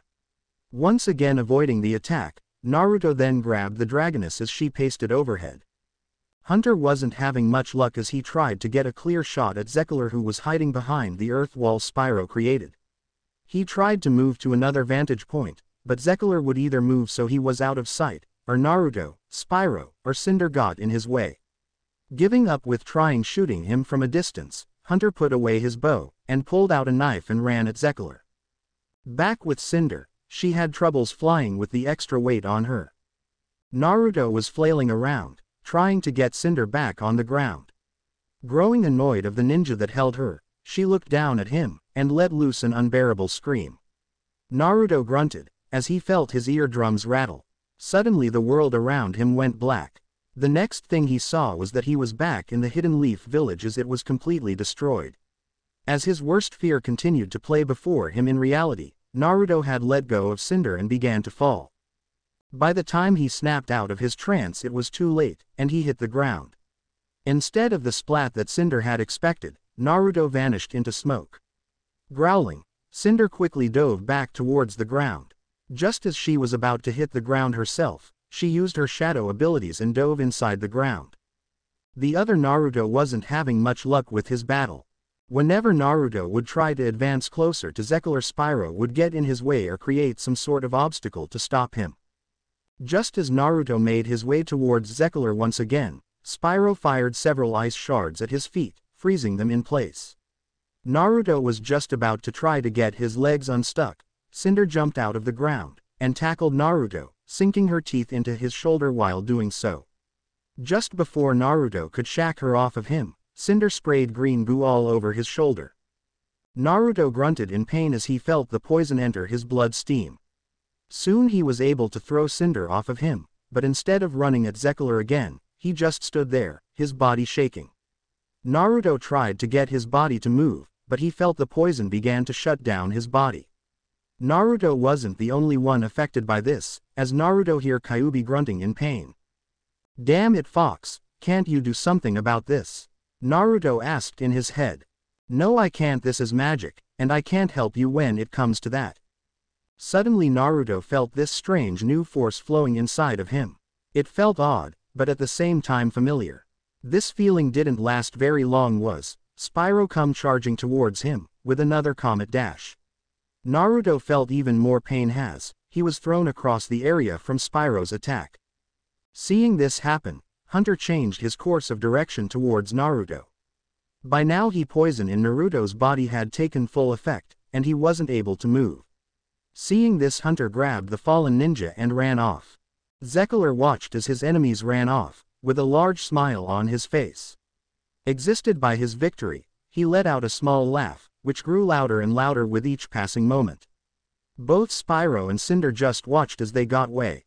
They were ordered to stay close to Zekkler at all times, and like the slaves that they were obeyed his command. "With this power no one can stop me, although I have to be careful as well," Zekkler thought. Walls crumbled and broke down around Naruto as he slowly stood up, his mind a blur. Upon standing up he gazed around and realized where he was. "Wait, why am I here?" Naruto said in a panic. "I was just fighting those two dragons, then one bit me." Remembering what occurred on the outside, Naruto then felt a sharp pain in his inner arm. Turning his gaze toward his arm he found the sleeve of his shirt torn and several tears in his flesh covered by a burning green substance. "What is this?" Naruto panicked as he tried to remove the substance only to burn his hand. "It's what's killing us, Kit," the Kyuubi voice muttered lowly. Well as low a bellowing demon's voice could. Still panicking, Naruto quickly faced the Kyuubi, who was now in a horrifying state. The once great menacing beast Naruto had seen in here once before, was now a decaying corpse of that beast. The same green stuff that Naruto had on his arm was practically covering the Kyuubi, eating away at its flesh and chakra, leave nothing but bare bones behind it. Kyuubi quickly stood up, and as he did small chunks of his fur fell off. "Not only that, but giving me control over you." A harsher, more demonic and distorted voice spoke from the decaying beast's mouth. He then rammed itself against the steel bars of its cage, causing Naruto to violently fall back from fright at the Kyuubi's sudden violent temperament. "Now boy, you are going to release me from this prison," the distorted voice demanded of Naruto while it grinned a bony grin. Elsewhere in the Dragon Realms, Silverwind had her eyes locked on the situation that had unraveled during her spying on Lord Zekkler of Driftwood. A strange blonde male and a cheetah, judging by the garb her, was of the Avalar Valley. The two had engaged in a fight with Zekkler Lackey's two black dragons. The fight itself didn't last long as the blonde male was quickly put down by the dragoness, and the cheetah, who was about to make a move on Zekkler, abandoned his attack, gathered his ally, and quickly retreated. There were a few things Silverwind noted that were strange about what she saw, the most prominent one being the black dragons. She had seen many members of the dragon races, but none of them sported black scales. But she had heard of one before, although she couldn't put her talon on it. Digging a little further into her mind she found it. That's right, the only recorded black dragon is the dragoness Cinder, the terror of the skies. Well, if I suppose this means that Zekkler has come across a dark artifact of great power if it can corrupt and control dragons. She stared at the two black dragons and Zekkler, catching sight of the golden staff in Zekkler's possession. I guess that's what he's using to control them then. Lord Ryujin will want to hear about this right away, she muttered to herself hastily. She was about to turn to the vast sea behind her and prepared to fly back to the capital, but before she took flight a nagging thought about the injured blonde was poking her in the head. She hesitated and gazed back where the cheetah had retreated to. As important as it was to get the info back to Lord Ryujin, if he found out she had left an injured party behind on her watch, she would not only have her head, but Lord Ryujin would have steamed eagle for dinner. The thought of that punishment coming true was too much for her. So finally deciding, she took flight toward the cheetah's path. Below from Silver Wind, Lord Zekkler spent several minutes in joyous thought about how his power could give him even more wealth now, among pointless other things from his desires called for. The self-centered mole couldn't help but smile and laugh evilly, though his teeth to laugh loud straight toward the sky like a lunatic, but right at that moment in time Zekkler saw a very brief flash of silver, making his blood run cold. Quickly breaking from his greedy fantasies, Zekkler began looking around in a panic. The only time a flash of silver was ever seen by any criminal in Esricidian territory was when King Ryujin had his personal spy master Silverwind in the area. Of course this was nothing but a myth, aside from Silverwind being real and her being Ryujin's spy master, but Zekkler, not knowing this, was now steeped in a panic most would think worse than death. Well, what are you two waiting for? Go after her! Zekkler yelled at the two dragons beside him. The two gave nothing more than a slight look toward the sky before looking blankly back at Zekkler, unable to spot who he was talking about. What are you looking at me for? Go! The little mole yelled at the two dragons, but they simply did nothing toward his commands. The mole face, if you could see it, was turning red. In anger Zekkler gripped the gold staff and started banging it against the ground out of frustration. It seems Lord Zekkler took notice of me. Silverwind mused to herself. She gave a slight smirk. She knew what was probably bugging Zekkler. All the myths criminals had spread about her, and knowing the paranoid mole that Zekkler was, he was probably nearly ready to bust a blood vessel from his panic, but she quickly put him to the back on her mind and kept following the cheetah. After running a fair distance away from the dragons and Zekkler, and at the pace he was running, Hunter nearly collapsed from exhaustion. Setting the ninja down, Hunter quickly tried to address Naruto's wounds.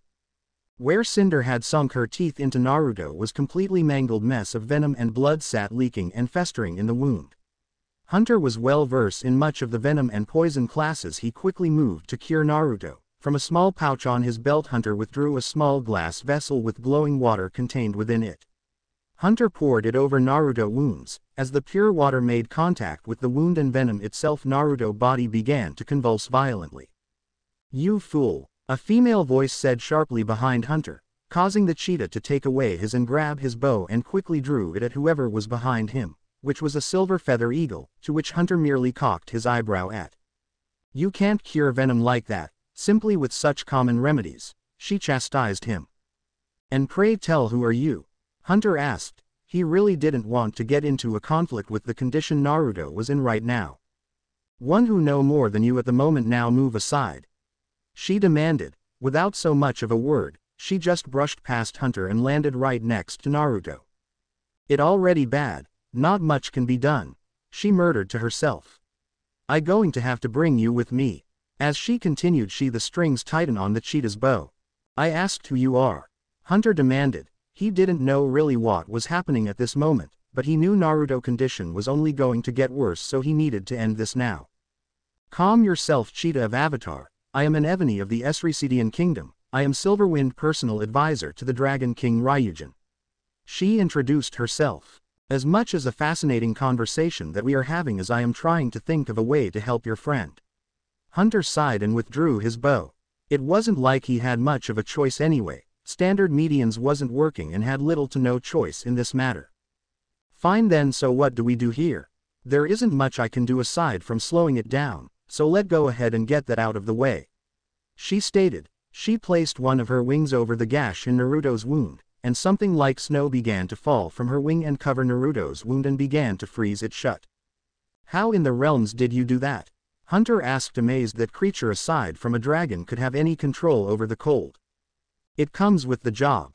Silverwind responded to him. Now please stand still and aside, cheetah, she stated, and she began scrawling on the ground with one of her talons. And why should I exactly? Hunter questioned. So I can get your friend the help he needs, and to avoid Lord Ryujin's wrath, she said, muttering the last part of her sentence. As she did this, she had finished scrawling a complex circle pattern on the ground.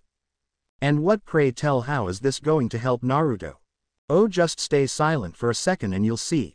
Before Hunter could even cock an eyebrow, their little group vanished in a flash of light. In the Esricidian capital, the Esrithian throne room was a deer come to life for any architect or master craftsman. As the floors were laid with a polished marble, the walls were crafted from diorite, a very hard mineral, to shape and form. 6 columns sat in 2 rows of 3 on each side of the throne room, forming a pathway between the throne room doors to the throne. Midway between the two was a very old circle written in very ancient magic contented within itself. Ryujin sat in the throne room of Esrithian, holding his face in his claws. His head hurt and he could feel the sear heat spawned from anger coursing through his icy veins. I just don't get it, Nagafin. No matter what I do, I can't seem to move the realms into the direction of peace. He said, lowly, frustrated at his own failed efforts to stabilize the realms into a time of peace. You really shouldn't be worrying of such problem of this caliber at your young age, replied the being Ryujin was speaking to. He was Nagafin, the captain of Esrithian Royal Guard and a general in the armed defense force of the nation. The male was a rather tall panther, wearing a full suite of sharp dark blue armor with gold trim. He was also more or less the nanny of the young Lord Ryujin. You've already stressed yourself to the point where you've become sick, Nagafin continued. Ryujin gave the panther a slight glance before returning his attention to his headache and brushing off Nagafin's remark altogether.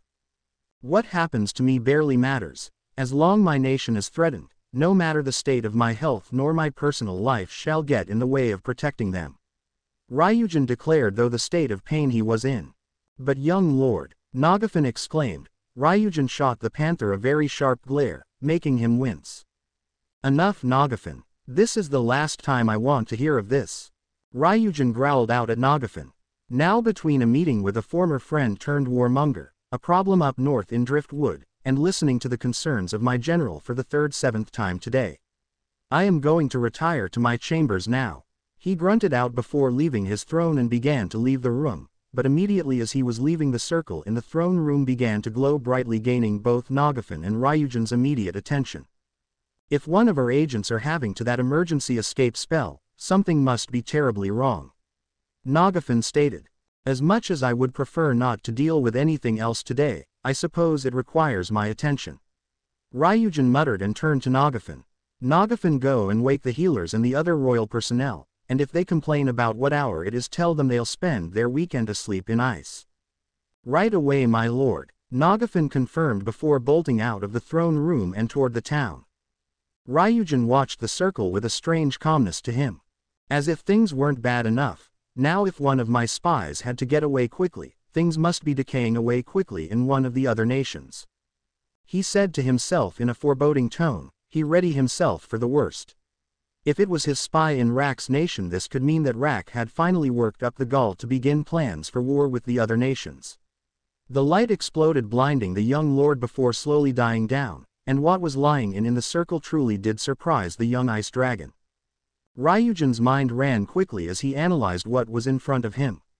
3 figures laid in front of him, passed out from never using teleportation before, he surmised, and it was true. If someone was never prepared for such a power, the mostly like result was death or at least passing out. But which one of his agents would use it without any preparation? Then his eyes caught the sight of the silver feathers of Silverwind. Of course it's her. None of my other agents would be so careless with such a great power. But still, why would she use it? His eyes ran across the cheetah. Nothing seemed off about him that differed him from other cheetahs. His gaze shifted and began analyzing a creature which he had never seen before. But the new creature aside, Ryujin's eye locked onto a wound on its arm covered in ice and sensed a dark and vile energy pulsating from it. So that's why she used it. While a clear violation of her orders, she did nearly end up killing herself, she is so foolish, but that aside, what is that vile power I'm feeling? Ryujin's thoughts were interrupted when Nagafin came rushing back into the castle. I have brought them as you requested, Lord Ryujin, Nagafin declared, saluting, which most of the assembled staff did as well. There is no need for the war strategists or the general, you may all leave. Ryujin said calmly, whether confused or just happy to leave to get back to bed. The assembled men left the throne room. Nagafin, the situation has been confirmed and has changed, he explained. Now I have one more request for you, in accordance with this. Yes, Lord Ryujin, remove Silverwind and that cheetah from the room. Nagafin noticed Spymaster Silverwind on the ground along with a cheetah, and the final creature which took his breath away, and took in movement from his body. A Xenosane. Nagafin gasped. Nagafin, Ryujin said firmly, snapping the royal captain from his stupor and reminding him of his orders. Nagafin quickly executed Ryujin's orders and removed them from the room, of course leaving Naruto lying where he was. After that was done and over with, Ryujin took flight and landed back on his throne and laid down, his eyes locked on the vile energy pulsating violently from the body. What a strange creature. He does bear a great resemblance to those who saved us thousands of years ago from that vile demon.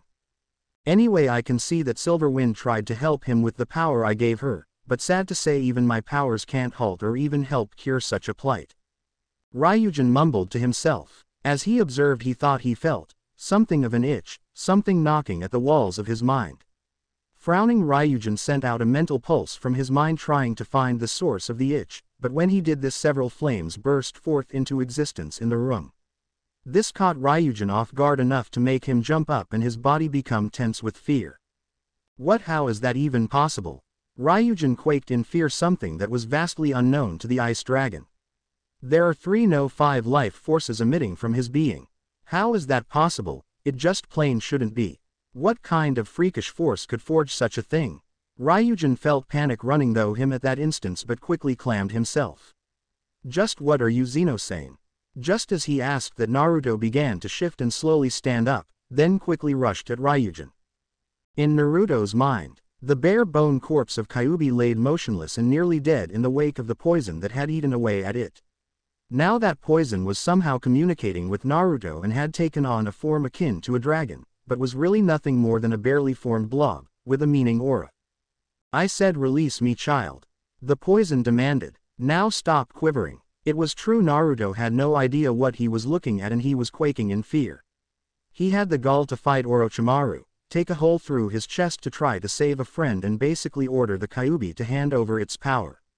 But when he looked whatever as was in the eyes, he just froze up with fear with no reason at all. Tisk, if you're just going to stand there and not listen to me, I'll make you do my bidding. Then Naruto felt a shooting pain in his arm.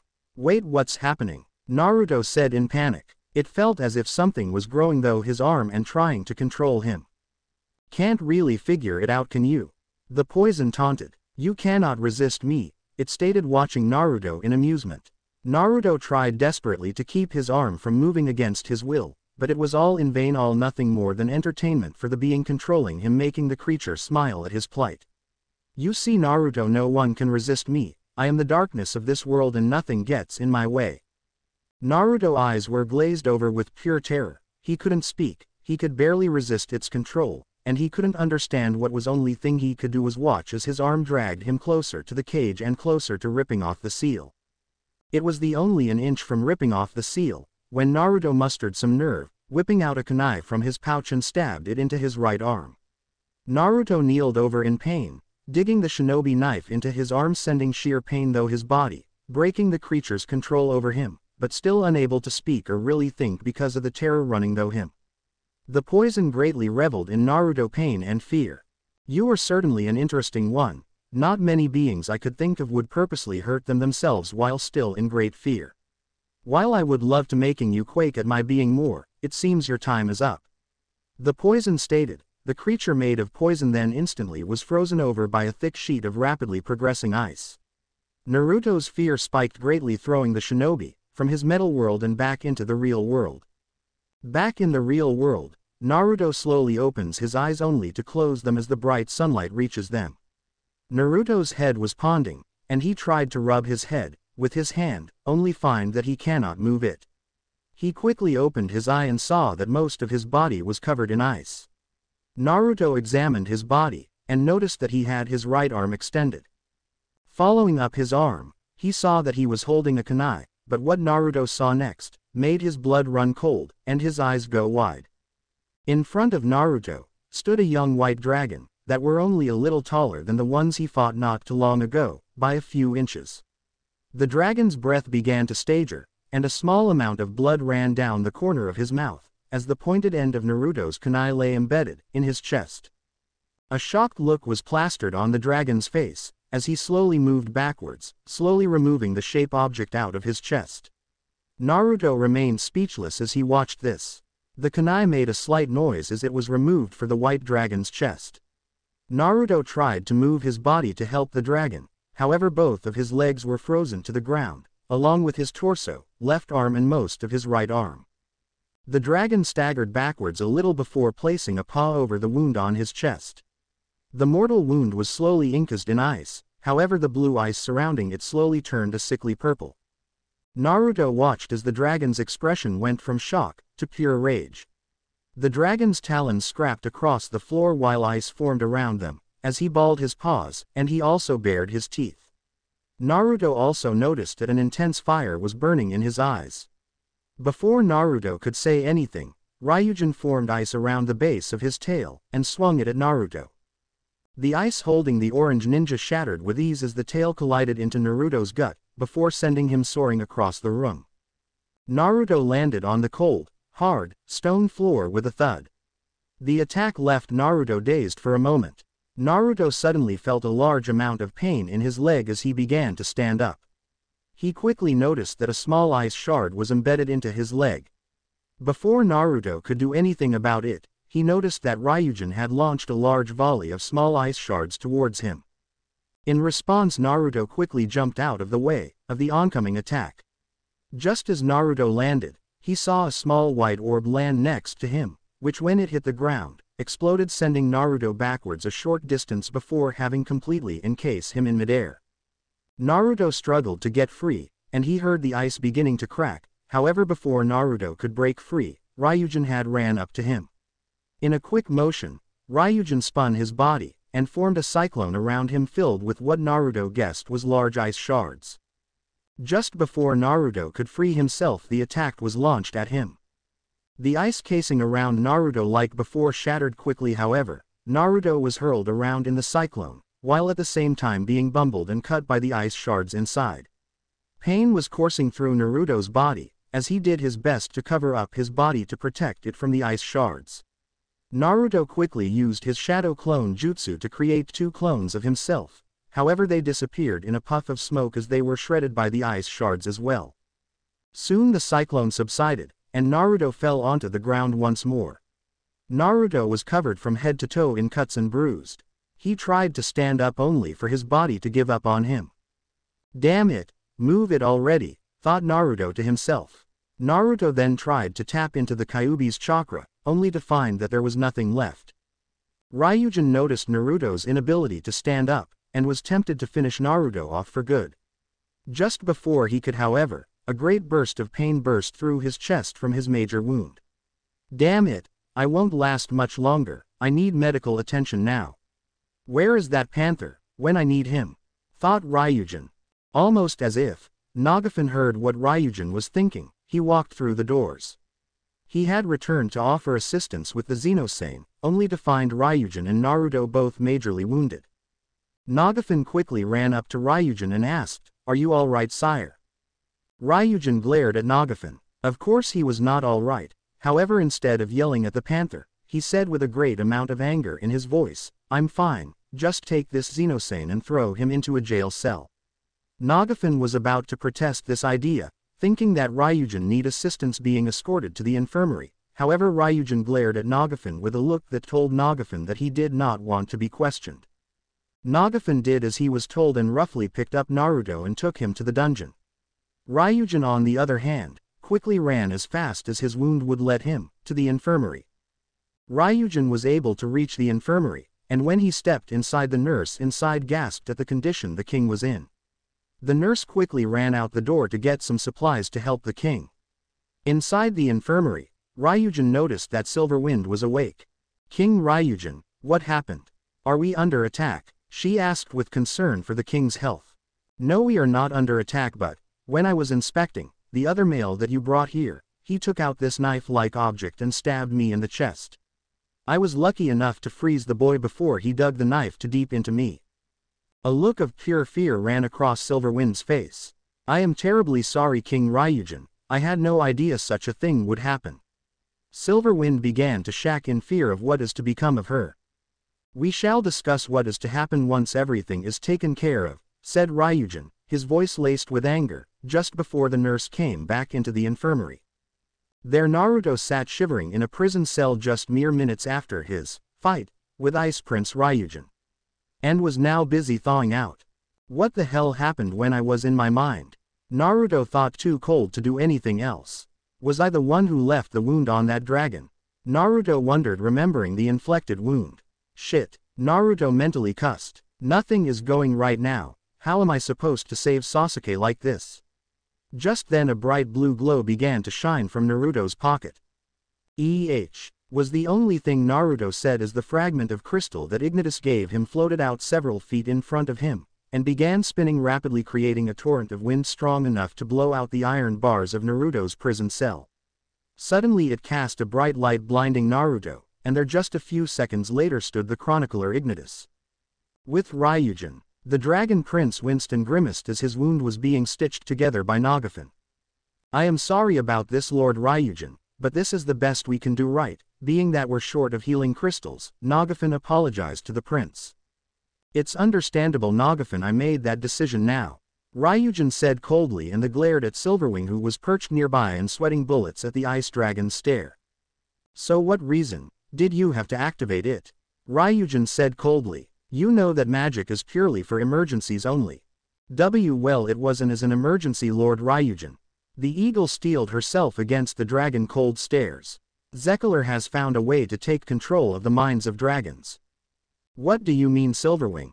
Asked Ryujin, his mind being taken off of his treatment. Silverwing shifted nervously on her perch.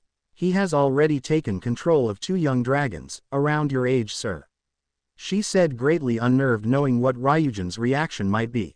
A low growl of disdain emitted from the ice dragon, but quickly died down as the dragon gained a very rare smirk on his maw. In all truth, I never expected that little dastard would attain an artifact with such an ability, Ryujin said, completely entertained with the new situation at hand, grimacing one more time as the doctor finished bandaging the wound and bid farewell to the young prince. Ryujin continued. Send word to Lord Zekkler. I wish to have meeting with him. The smirk on Ryujin's maw only grew. That was until a large gust of wind came barrel through the door of the hospital wing, sending the door flying across the medical room, and barely gave the spymaster of Esrisith any time whatsoever to dodge, where otherwise she would have been squished. The hell? Nagafin yelled in surprise, drawing his sword from his side, standing ready for whatever was on the other side of the door. Silverwing hid up in the higher rafters within the throne room, wanting whatever did that to come after her convexly, and Ryujin wore a rare look of surprise, as the dragon hadn't expected a door to go flying across throne room. His attention was trained keenly on the door as they heard footsteps and voices coming from it. Are you nothing more than a magnet for trouble, young one? An elder dragon's voice was heard. Well, yeah, I get that sometimes, Naruto said, walking in beside an adult teal dragon. As soon as they came into the room, both Ignites and Naruto found themselves quickly suspended in the air, constricted by tendrils of ice sticking out from the wall. Oh come on, I just finished getting warm from the last one, Naruto yelled. However, in contrast to Naruto, Ignites was rather amazed by the animated ice. Well, I am impressed, Lord Ryujin. Ignitus spoke. For an ice dragon to move his ice so fluently, that is quite the rare ability, quite amazing. The scroll on you made no mention of this. The smirk Ryujin had before was gone, but just a grim look of annoyance at the two. You talk quite strongly for one who was in the death grasp of an ice dragon, Ryujin mused. Please, Prince Ryujin, you should know these cannot hold me. A second later, as Ignitus's eyes glowed and the ice grabbing onto both him and Naruto shattered, letting them go, Ignites just simply landed on the ground, but for an unprepared Naruto, his face gracefully met the floor. Hey, warn me before you do that. said Naruto as he jumped up holding a bleeding broken nose. Sorry young one. The former fire dragon apologized. Stand down Nagafin, Ryujin told the royal guard captain, before sighing. Okay fine, you're the chronicler then, right? Indeed, your lordship, he said bowing to the prince.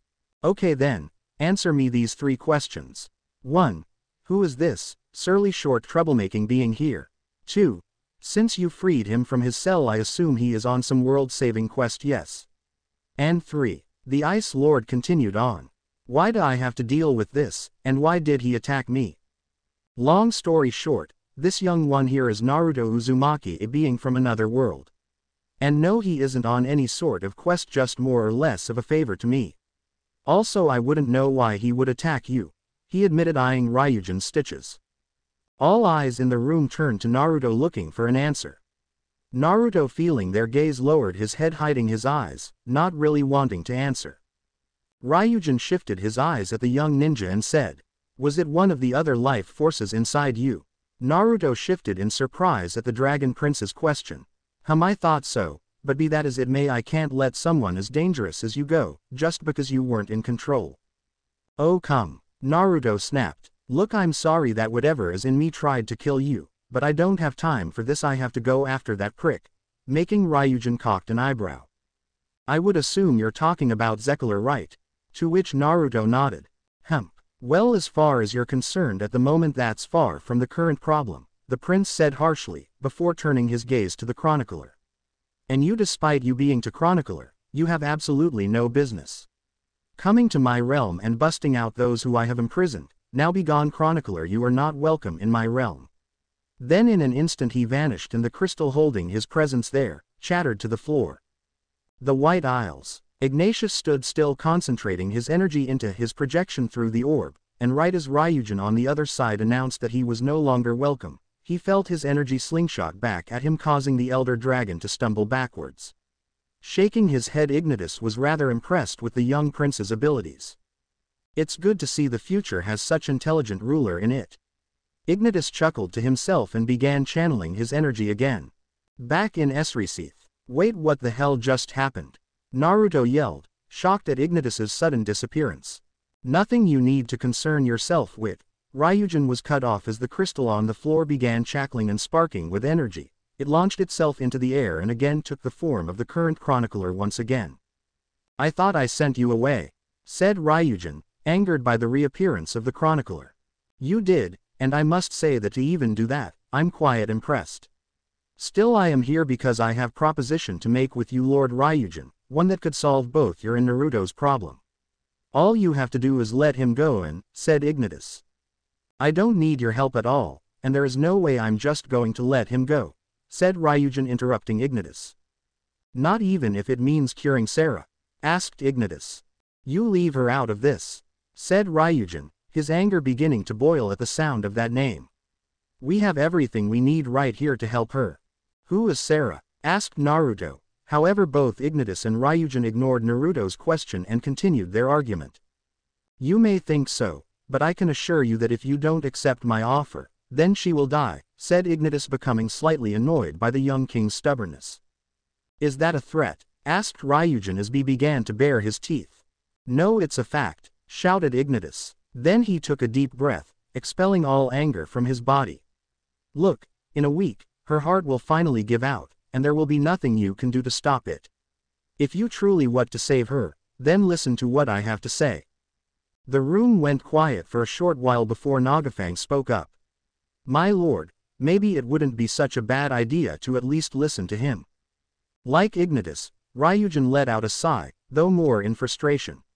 Yes, I know. Fine, then what do you have in mind? Said Ryujin to Ignatius.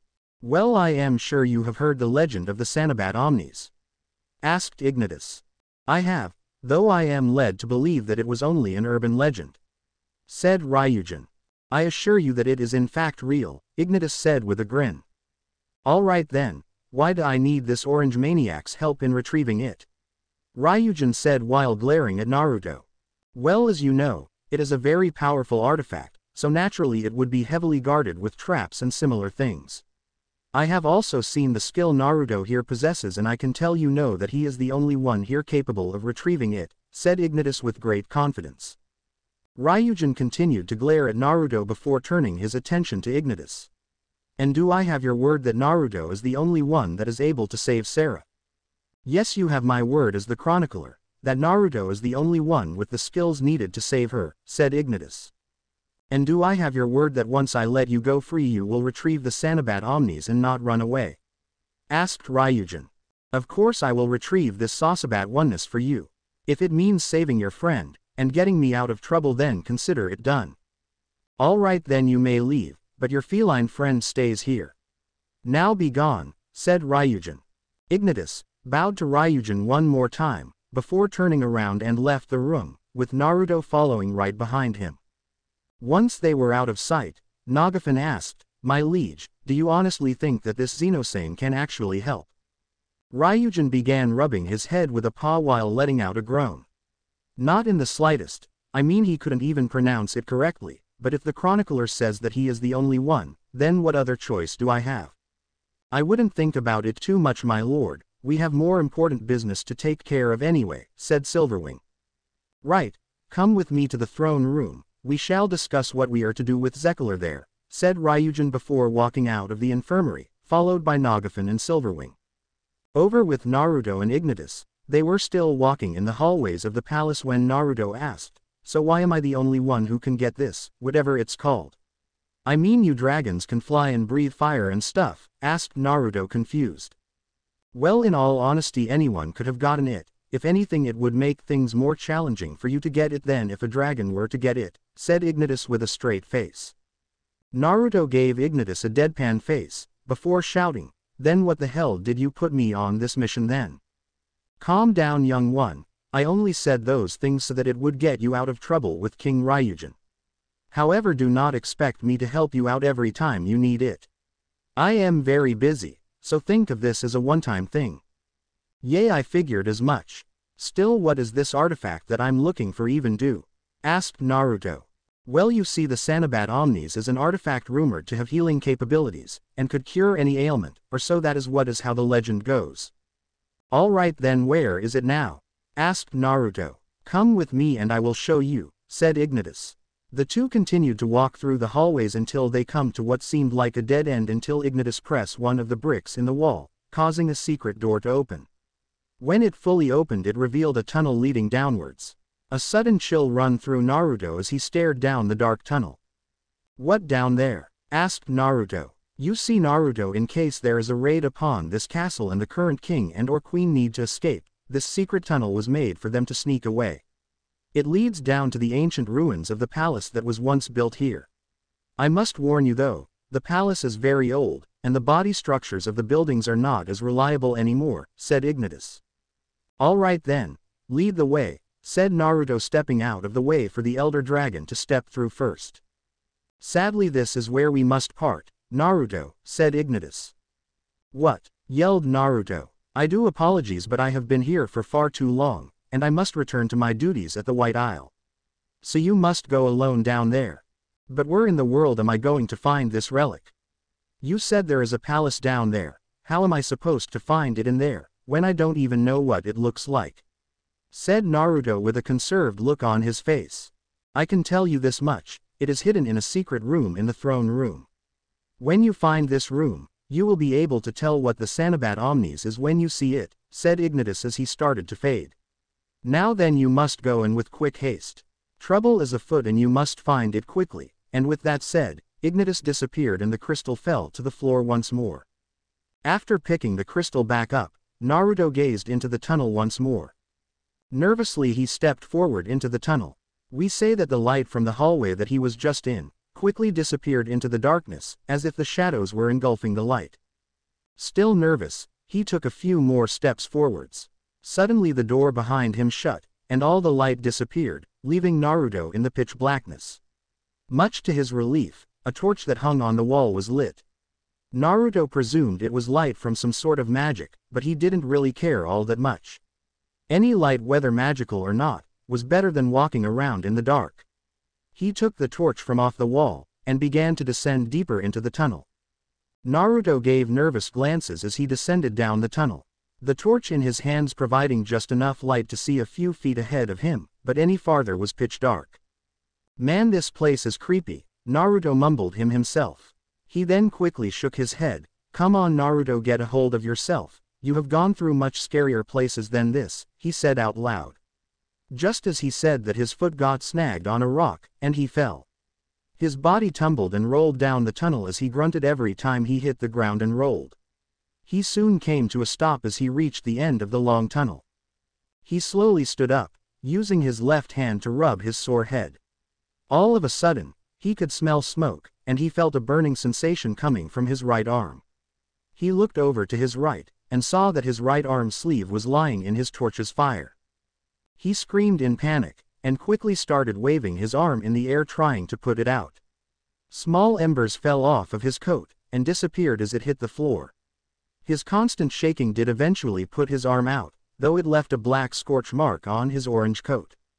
Picking up the torch, he began to survey his surroundings. His mouth dropped, as he saw standing in front of him a large, rotting wooden door. This must be the right place, Naruto thought to himself, as he walked forwards and pushed one of the doors open. As soon as he began to push it, there was a loud crack, and the door toppled over, causing it to shatter into splinters as it hit the ground with a large bang. Naruto stood there motionless, still trying to process what just happened. I guess I better be very careful here, Naruto mumbled to himself. I think that was rather obvious, Kit, Kyuubi mumbled weakly to Naruto. Oh, you're alive. After seeing that pile of bones of you, I figured you died. Good to see that even in near death you're still a smartass, said Naruto as he began to walk through the doorway, not sure if he should to be happy or sad that Kyuubi isn't dead. My body might be mostly gone, but my chakra is still very much alive. Besides, my body shall grow once more, once this poison is removed. Now why did you have to say that? Now I don't want to find this artifact, said Naruto sarcastically. Naruto heard a growl from the tailed fox, before things went quiet. It wasn't until shortly after when Kyuubi spoke up. How do you even know if this artifact will even cure you of this poison, or even if that spoiled prince will even let you use it? I don't, said Naruto as he climbed over large rocks which once were part of the wall. Then why do you help them? You can easily just run away and never worry about them, asked Kyuubi curiously. Well, first off, that would be a terrible idea, as the poison would still be inside me, and secondly, I'm not a coward. They need my help, so I'm helping them, Naruto said with confidence. At first there was silence. Naruto waited for the Kyuubi to reply, and when he did he was surprised to hear instead of words, he heard laughter. What is so funny? He asked. As noble as that might be, I find it very ironic, Kyuubi said while snickering some more. You were dragged here because you, though by gaining this imaginary power that I mentioned before, thinking that it would help you find Sasuke, who you claim needs help seeing the light or whatever. Then when you said you would help that old iguana save his buddies, which brought you into this abysmal place, all because you wanted to help some spoiled brat's little friend. Don't you see what all of your helping has gotten you into? Well, what else am I to do? As long as I'm stuck here, I might as well help the locals, said Naruto. And you are aware that a fourth of these locals that you have met has tried to kill you, right? Naruto stopped walking as something came to his mind. Are you telling me that you're afraid of them? Naruto heard a growl echo throughout his mind once again. Of course not, you mindless Kit. However, if you haven't noticed, you have been nearly killed twice so far, and it hasn't even been a week since we got here.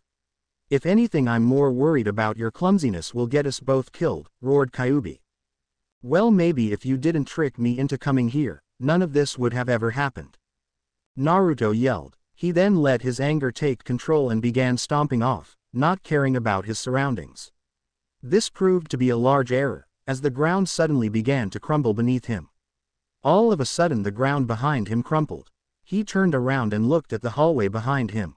He quickly noticed that the ground behind him began to break apart and fall into the black abyss below, and soon after the ground his own feet began to give way as well. Naruto made a quick dash to the end of the hallway, as the floor began to crumble. Like a domino effect, as one small portion of the hall fell, so did the next. The crumbling ground nearly caught up to Naruto, before he reached the end of the hallway, and quickly turned the corner. After making sure the ground wasn't going to break or anything, Naruto peeked around the corner and looked down the hallway he was once in. The flooring had completely fallen apart, falling into the dark void that was below. Kyuubi did not need to say a thing, as Naruto could feel the fox's cold glare on the back of his head. "All right, I will try to be more careful," said Naruto with a groan. Exclamation mark. $% Ignitus was hard at work, flipping through yet another book like he has been the past couple of days. As he read through the final pages, he let out a groan before closing the book, and placing it on a small stack of books that he had already read through, none of which contained the information he needed. He sat there thinking, unsure if he will ever find any information on how to get Naruto back. He then decided to work on some of his other duties. Walking over to the large crystal, he gazed upon the blue surface. As he did, a blurry image grew upon the crystal. As the image became clear, it showed Ryujin upon the crystal. "Now what do you have to do with all of this?" Though Ignitus out loud. Going on a hunch, Ignitus searched for Ryujin's book, and searched through the pages when he found it. As he read through the pages, he read about Ryujin's childhood, and all that came along with being at such a young age.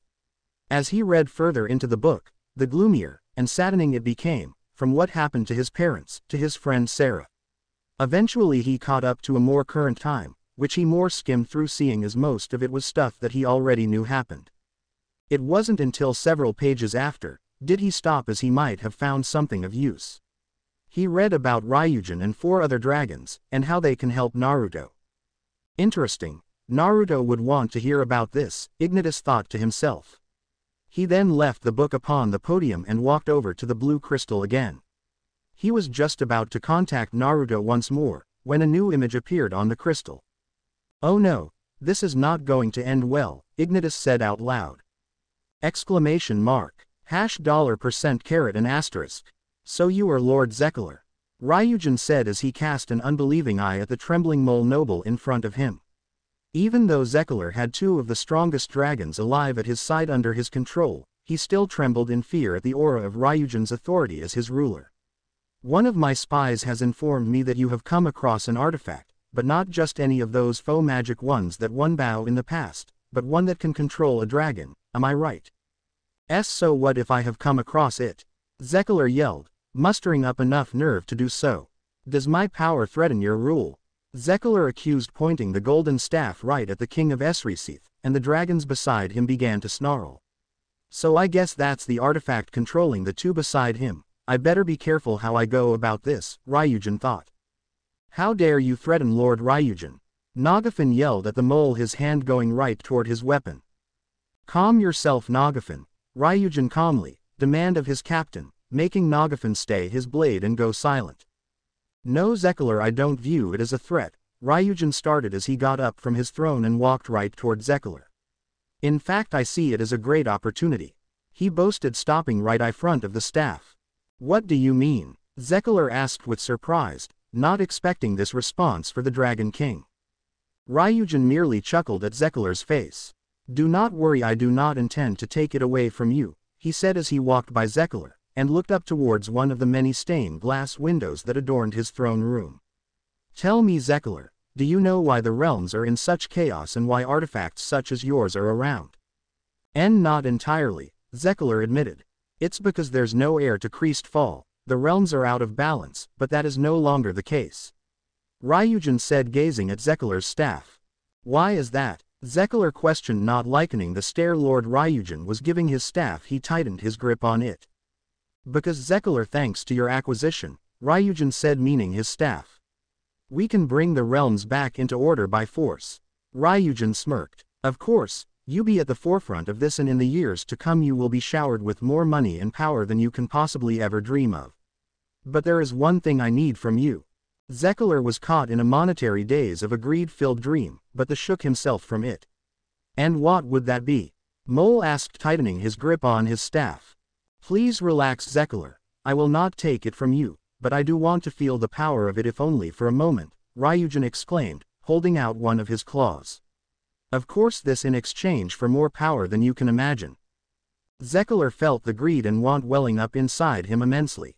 Of course, Lord Ryujin, Zekiler said with great haste, fitting the staff into Ryujin's claw. As Ryujin gripped the staff, he felt a dark vile power surge into his body. Then Ryujin smirked at Zekiler, and in an instant Ryujin hardened his grip on said staff and crushed it in his claw, causing the staff to break in half and clatter to the floor, shocking Zekiler greatly. Then shortly after, both Spyro and Cinder beside him both passed out. Wait, but you said— I said what? Ryujin's tone darkened. That I would ally myself with one who goes against my laws. You're nothing more than common scum, Zekiler, he roared, making the mole fall backwards, unable to move or responded out of the great fear Ryujin had instilled in him. Nagafin, Ryujin called to the royal captain. Yes, my lord, Nagafin said as he came to Ryujin's side. Take Zekiler away and execute him, Ryujin announced to the captain, making the mole nearly piss himself at the order.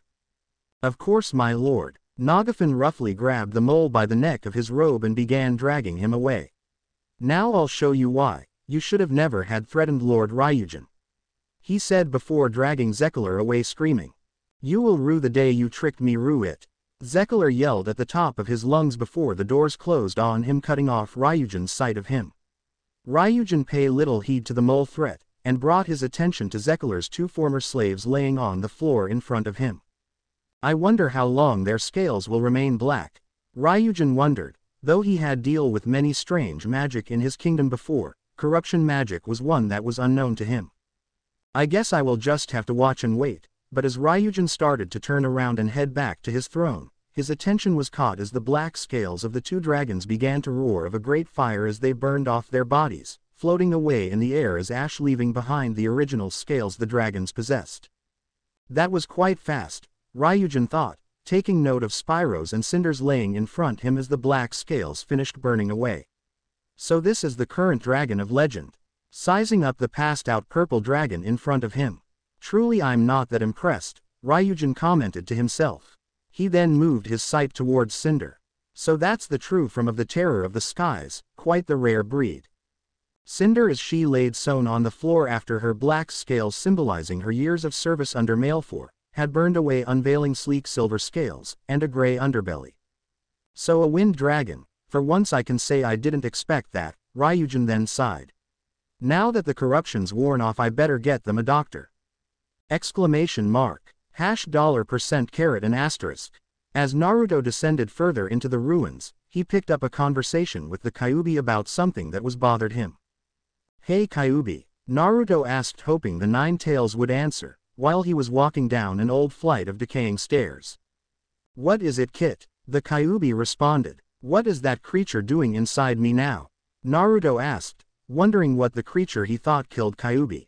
It isn't a creature, Naruto. It seems to be a corruption agent, a part of that poison that's static in your system, he told Naruto. It only seemed to only come alive when you passed out and confronted it from that gash in your arm. Oh right, that from huge gash on my arm, Naruto said, then yelled. The huge gash in my arm. Having forgotten the injury on him. In his scare of forgetting his own large wound, Naruto had let go of the torch he was holding, causing to go out as it hit the floor. Damn, Naruto cursed, standing in a now pitch-dark cave. You really are something special, Kit. The Kyuubi groaned out. Shut it, you overgrown fox. Naruto retorted in anger at the Kyuubi's insult, just before slipping off the stair he was on and fell down the staircase, yelling and cursing towards the bottom. Like I said, Kit, you're something special, Kyuubi said to Naruto once more. Naruto merely grunted at the Kyuubi and brushed himself off. Naruto then realized that he was no longer in the dark. Hey, where's this light coming from? Notice the area he was in now lit slightly. Look above you, Kit, the Kyuubi told him. Naruto looked above him and saw a cluster of glowing crystals. Whoa, that's awesome, Naruto commented. Kyuubi rolled his eyes at Naruto, who was fixated on the glowing rocks, and then noticed that down the hall the crystals seemed to grow in number toward a bright light, and in that direction Kyuubi felt a vile power emitting from the end of the fall. Kit, take your eyes off the shiny thing and get going. The Kyuubi growled out to Naruto, which Naruto just seemed to ignore, his gaze still fixed on the crystals. There was some sort of strange familiar feeling he got from them. It felt like someone he knew, but who? Kit, you still home? The Kyuubi inquired, but got no response from Naruto. Kit! The kitsune bellowed, startling Naruto out of his trance. Shaking his head, Naruto mumbled out. What the heck was that feeling? Well, whatever it was, forget it. The Kyuubi said angrily, the energy from the corridor ruffling his fur. I believe what you were tasked to find is nearby. Naruto gazed down the hallway, and at the light showing from it he felt the same feeling. Instead, this time it felt like he was being pulled towards it. Naruto steeled himself for whatever was creating the light and dashed down the hallway towards the light, wanting to follow the pull.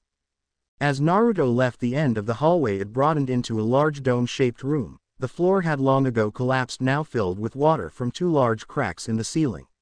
Near the center, Naruto saw hanging from the ceiling was a large mass of crystals, wrapped in layers of vines halfway up where it met the water. As Naruto gazed at the center of the room, the pull became far stronger. Hey Kyuubi, are you feeling this? Naruto asked the beast. What are you talking about, Kit? The Kyuubi responded, unable to feel the same pull as Naruto, and thought he was going a little nuts. You're not going loopy on me, are you, Kit? Unlike how Naruto would normally responded to the fox, he just stood silently gazing intently at the crystal in the center of the room. You know it is rude to come into a place where one slumbers and awake them, you know. Naruto broke his gaze, and nearly lost his footing into the water.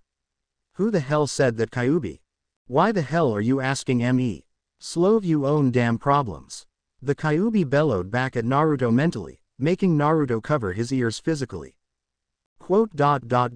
Now it truly has been some time since I have heard that voice. The voice echoed again, this time with surprise. Is that you, Kurama? Naruto felt the nine tails withhold a gasp. Hey, who are you and how can you hear the fur ball? Quote. Well, while it is more polite to introduce yourself first, I guess I'll humor you. It echoed again. Out of the water rose up a humanoid shaped from water, and began to solidify. Wait, that's a water clone jutsu. Naruto gasped. It took the form of a pale-skinned man, wearing a white robe with long dark brown hair and two horns sticking out upward from his forehead. The water clone slowly opened his eyes, revealing something Naruto knew all too well. Chee-hee, the Byakugan. But how? The water clone rose up from the water below, taking on the form of a man. The clone slowly opened its eyes, revealing two pure white orbs. Naruto gasped in surprise. He knew exactly what that was, as it was kind of hard to forget when someone pokes you with chakra nearly 100 times over. Wait, that's the Byakugan. Naruto gasped out. Wait, Kyuubi, who is this guy? I thought this realm didn't have any summoning contracts. He asked aloud, not thinking about who was in front of him. However, even though Naruto asked something of the Kyuubi, the question seemed to just fly right by the fox as he saw who the water clone was of. So this is what became of you, uncle, the Kyuubi said with a little venom in his voice. Wait, uncle, Naruto shouted. I am very hurt that you would take that tone with me, little Kurama, the clone said teasingly with a smirk across his face. What happened to that cheerful little fox, who would never leave his creator's side, and loved him dearly? He continued. Shut up. The Kyuubi or Kurama bellowed at him, though his thoughts. I am in no mood even after you've been missing for thousands of years, and I am no mood for your stories of times long past. Meanwhile, Naruto was drastically confused. He was having a hard time imagining the Kyuubi loving anyone and well as being happy. Who was Kurama, and who the heck was this guy talking with the Kyuubi, and how could he even hear the Kyuubi, and how was this guy the fox's uncle? Ah, both of you shut up. Naruto shouted, interrupting the exchange between the two. Okay, first off, who the heck are you? Who is Kurama? He finished seething. My, a brash one, aren't you? The pale man chuckled. Very well, I will answer. I am Hamura Otsutsuki, uncle of Kurama, who is sealed in you from what I can guess. Your name is Kurama? Naruto asked his prisoner. I always thought it was Kyuubi or just fox. The Nine Tails didn't respond to Naruto or even give a hint he even existed. Naruto's sweat dropped and sighed. Well, anyway, aside from you being whoever you are and being the Kyuubi's uncle, however the hell that works, I need that crystal you're standing in front of, so if you would move. No, the Hamura cut him off. Not until you tell me your name and answer a question for me. Okay. Naruto reluctantly agreed. Well, my name's Naruto Uzumaki. I'm going to be the next Hokage of my village, so, then what's your question? What's a Hokage? He asked plainly. Naruto faltered at his question. Are you kidding me? Naruto glared at him sternly.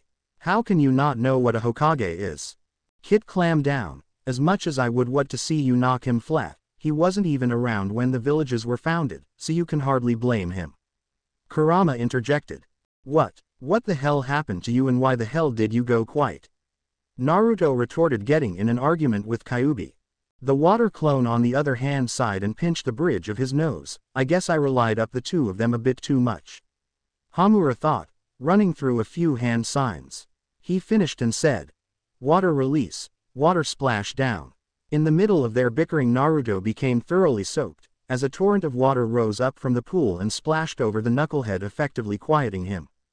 All right now, he clapped, now that's out of your system. I do apologize for roughing the fur of you, tenant, but it seems like you're here for this crystal behind me, right? The wet ninja nodded, squeezing one of his sleeves dry. What for? He questioned. Well, one to cure myself of something in my body, and some dragon from the surface asked me to get it for a friend of his. Naruto answered. Well then, since that's the case, if you want my coffin you have to fight me first. He smirked and got into a fighting stance that was roughly similar to Neji's stance. Wait, your coffin? Naruto freaked. Not didn't like ghosts or the idea of the undead very much, but as Naruto froze up, Hamura rushed forward and struck Naruto right in the chest, sending the ninja fly backwards into the water. Naruto quickly chambered back to the surface after the strike. What the hell was that for? Naruto barked at the water clone of Hamura. I said fight me, he said plainly. He once more got in a fighting stance. Now fight me for my coffin. Naruto had no time to think about it, as he just barely noticed the water clone dash at him quickly, an open palm strike aimed right at his head, only barely able to duck and jump away.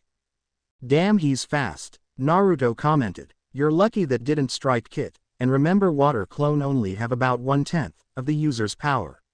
Kurama warned. TCH, why do you care now? Just piss off, Naruto yelled at the fox, before he then quickly switched to his favorite hand sign. Shadow Clone Jutsu. 15 clones poofed into existence beside Naruto. Get him. 14 Naruto's clones charged headfirst toward the water clone. Is this all you have to show me? Hamura taunted. He pulled out a sword, forming it from water. He then quickly struck the first 3 Narutos and dispelled them with little effort. Quickly he ran his hands through several signs Naruto hadn't seen before. Great torrent release. Swallowing sea. Hamura called out. Several tendrils shot out of the water, snatching the remaining Naruto and dragged them under the water and crushed them. Was that really all you had? Rasengan. Naruto shouted, catching the ancient ninja off guard. Barely able to react himself, the Rasengan impacted Hamura right in the stomach and blasted the water clone apart. I must say I'm impressed. I didn't expect such a young person with chakra to be that strong, or maybe 10,000 years of sleep was bad for myself. Hamura thoughts echoed throughout the room while he reformed himself. Yeah, that was probably it. No, it wasn't. I blasted you apart fair and square. 10,000 years of sleep had nothing to do with it. Naruto yelled in anger at the horned water clone, although he was completely ignored by Hamura. Anyway, aside from that fluke, Hamura shrugged. I guess it was a good enough job, he told a seething Naruto. Now what did you need the crystal for again? Naruto sighed. I need it to complete a job up top. A King Ryujin asked, or more or less demanded, that I retrieve it to heal a friend of his. Well okay then, let's go. I'll heal whoever he needs. Hamura said. As I can't let you take the crystal, that is, as it's the only thing keeping me alive, he said, rolling his shoulders. I just go do it. How is it keeping you alive? Naruto questioned. Well, I don't really remember why. It was 10,000 years ago, when I was more or less laid to rest in it. Hamura muttered. So aside for some reason it keeping me alive and being asleep for so long, I don't really recall, but I can heal you. It's that gash on your arm under that dragon ice, right? Yeah, but how can you tell it came from a dragon? Naruto asked, completely forgetting about the Byakugan's abilities. Well, it's my eyes that let me see its energy, he said, which instantly reminded Naruto of it. Now then, shall we be on our way? Hamura said as he gestured towards the exit. Naruto nodded and the two of them left the room. As the two of them began to walk, a question popped into Naruto's mind. "Hey Hamura, how did you get here anyway?" "Well, you see, a long time ago, I decided that I wanted to explore the world, and see everything that the world could offer, before my time came. Much to my own surprise, our world didn't have much at the time, so I decided to journey to other realms such as this one." "So that is why you left," said Kyuubi with a disdainful tone in his voice. Ignoring the fox, Naruto said, "Really? Where else have you been?" "Sadly, this was the only other place that I visited. I wasted a lot of my limited time wondering our world. So I was left with little when I came here. But from what I can remember, I rather enjoyed my time while it lasted."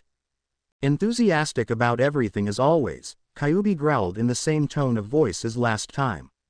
"Oh, be quiet, will you?" said Naruto, only to earn another growl from the fox. "Be nice to him, I understand why he is in such a broody mood. I was after all his favorite family member." "Be quiet, old man," shouted Kyuubi. "Oh, don't act like I couldn't tell, I saw it written all over your face, when you were younger." Naruto could hear Kyuubi mumble things to himself, though he couldn't make out what the words were. Soon they came across the ruined hallway that Naruto created. "Now when did this happen?" asked Hamura, casting an accusing eye on Naruto. Naruto made a sheepish smile, as he rubbed the back of his head, trying to ignore the look he was getting. "Well, no point in waiting here any longer, come along." Naruto watched as Hamura turned around and walked back the way they came. The inside of the castle was a complete maze, as Naruto followed the ancient ninja up and down several staircases, walked down an uncountable amount of hallways, as well as walked through some of the servant halls. It wasn't until Hamura opened one last door, when Naruto noticed that he was now outside of the castle. "Finally we are out of that place," shouted Naruto. Happy now that half of his long walk back to the surface was over, Naruto began to walk forwards, only to suddenly stop just as he was about to walk off the side of a cliff. He turned around and faced Hamura, who was approaching the young ninja. "What the hell, why are we here?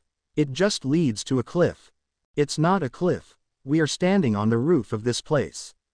That hallway that you collapsed was the only way out to the front exit, so unless you wanted to walk miles upon miles in the dark just to walk around this thing, this would be the only other way to the surface." Naruto groaned, not liking the situation he was in. "Alright, so how do we get down then? Is there a ladder or some stairs nearby?"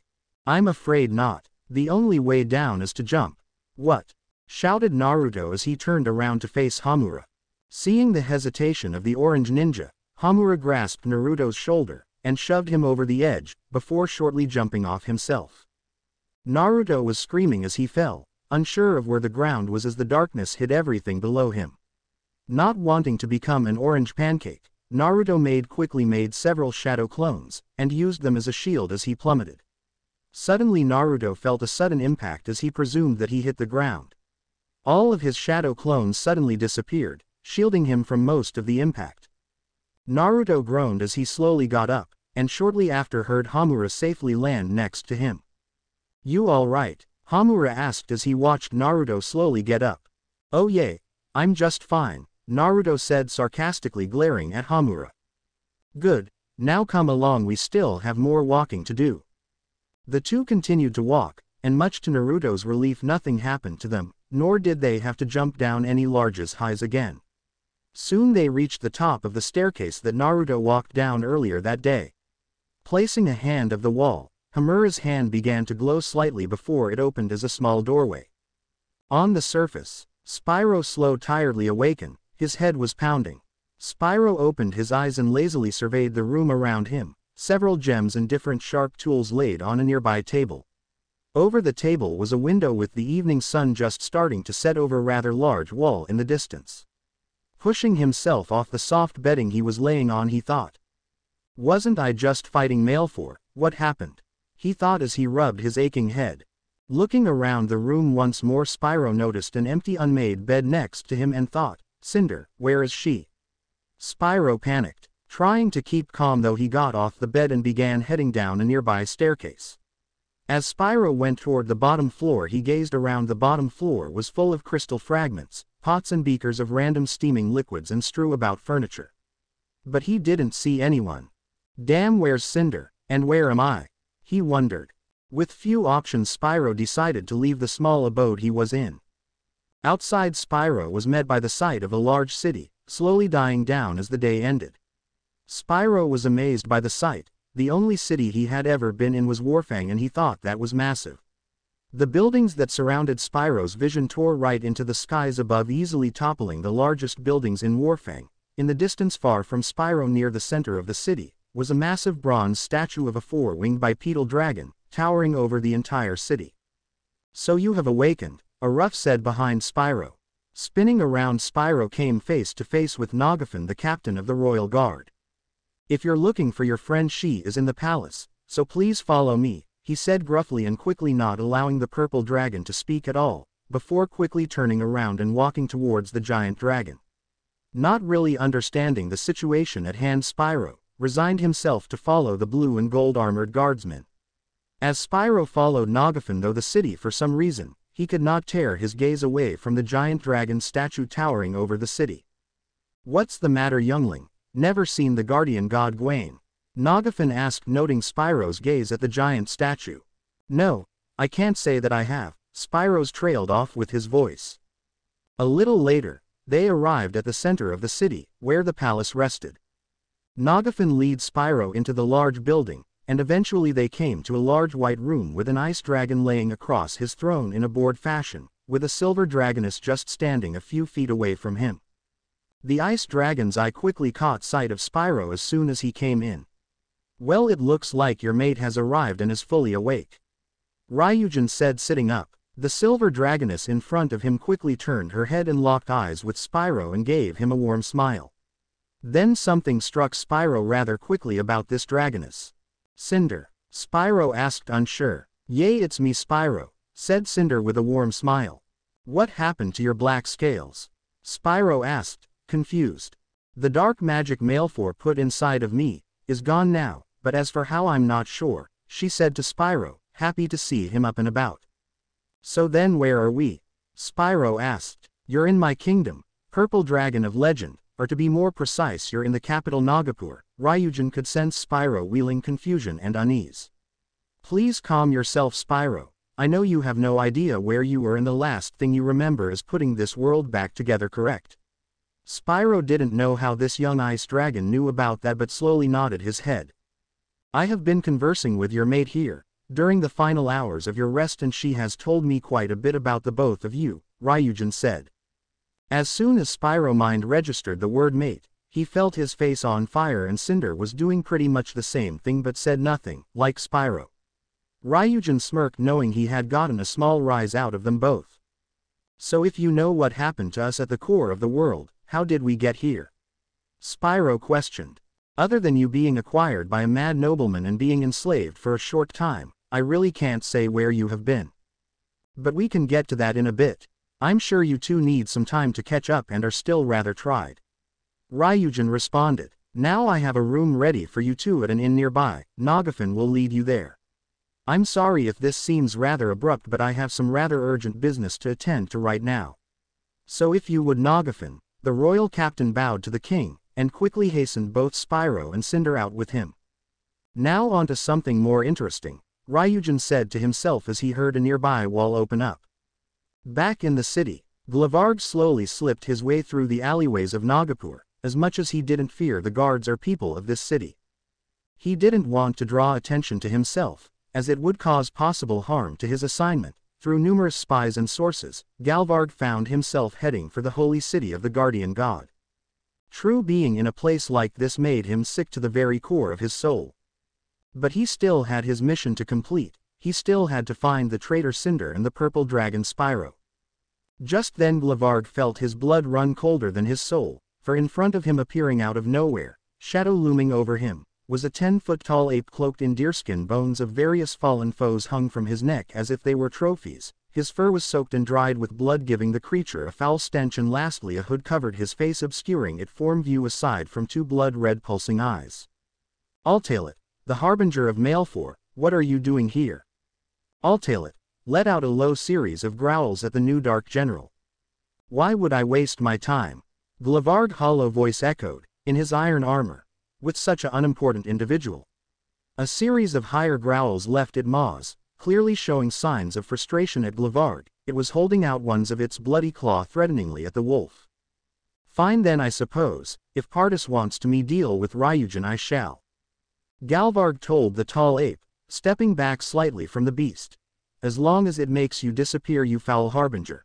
He shot at the beast in fear, and as soon as Glavard blinked behind his helmet, the beast had vanished from his sight. Though Altalit was an ally of the remnants of the Dark Army, many in the army, even a few of the remaining generals, feared Malfor's harbinger, seeing it as nothing more than a dark evil being, far more so than Malfor himself ever was. Glavard let out a fearful sigh of relief, and began heading right for the palace of Nagapur, and for th speed Glavard possessed, it didn't take the wolf long to head to his new objective outside the Esriseith Palace. Glavard took a careful glance around. Few guards were on duty and there were next to no deterrents keeping the thought of getting into the palace out of anyone's mind.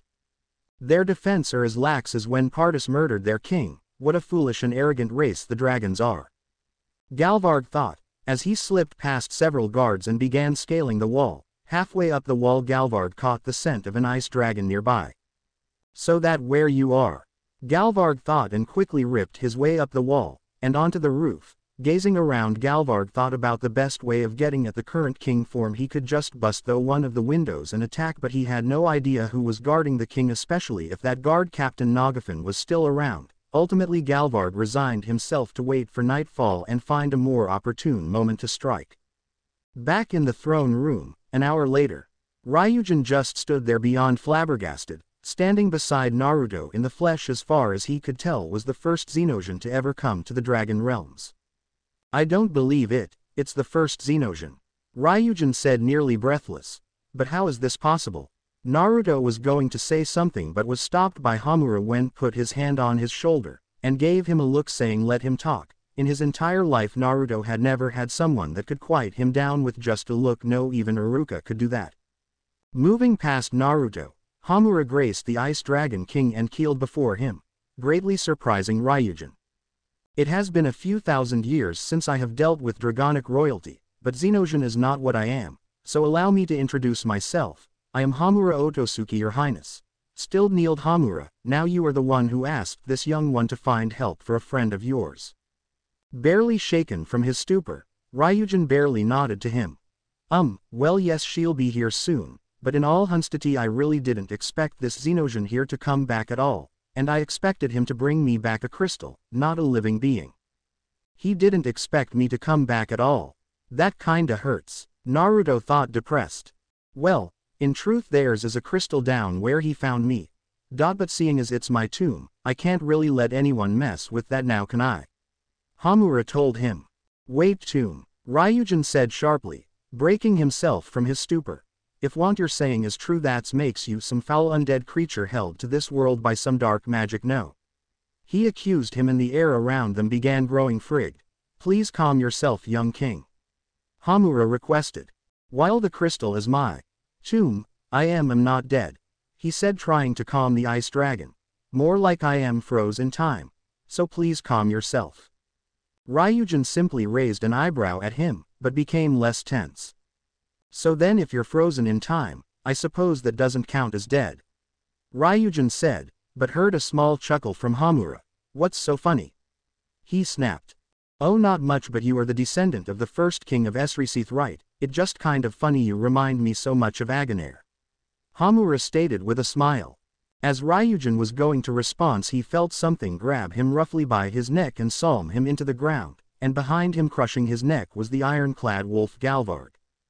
Ryujin wheezed as Galvarg tightened his grip on the ice dragon's throat. I do not know why Pardus finds you a threat if this is how easy you go down, Glavarg taunted. Then Glavarg heard 3 knives whistle through the air and striking his armor, bouncing off of him without any damage to him.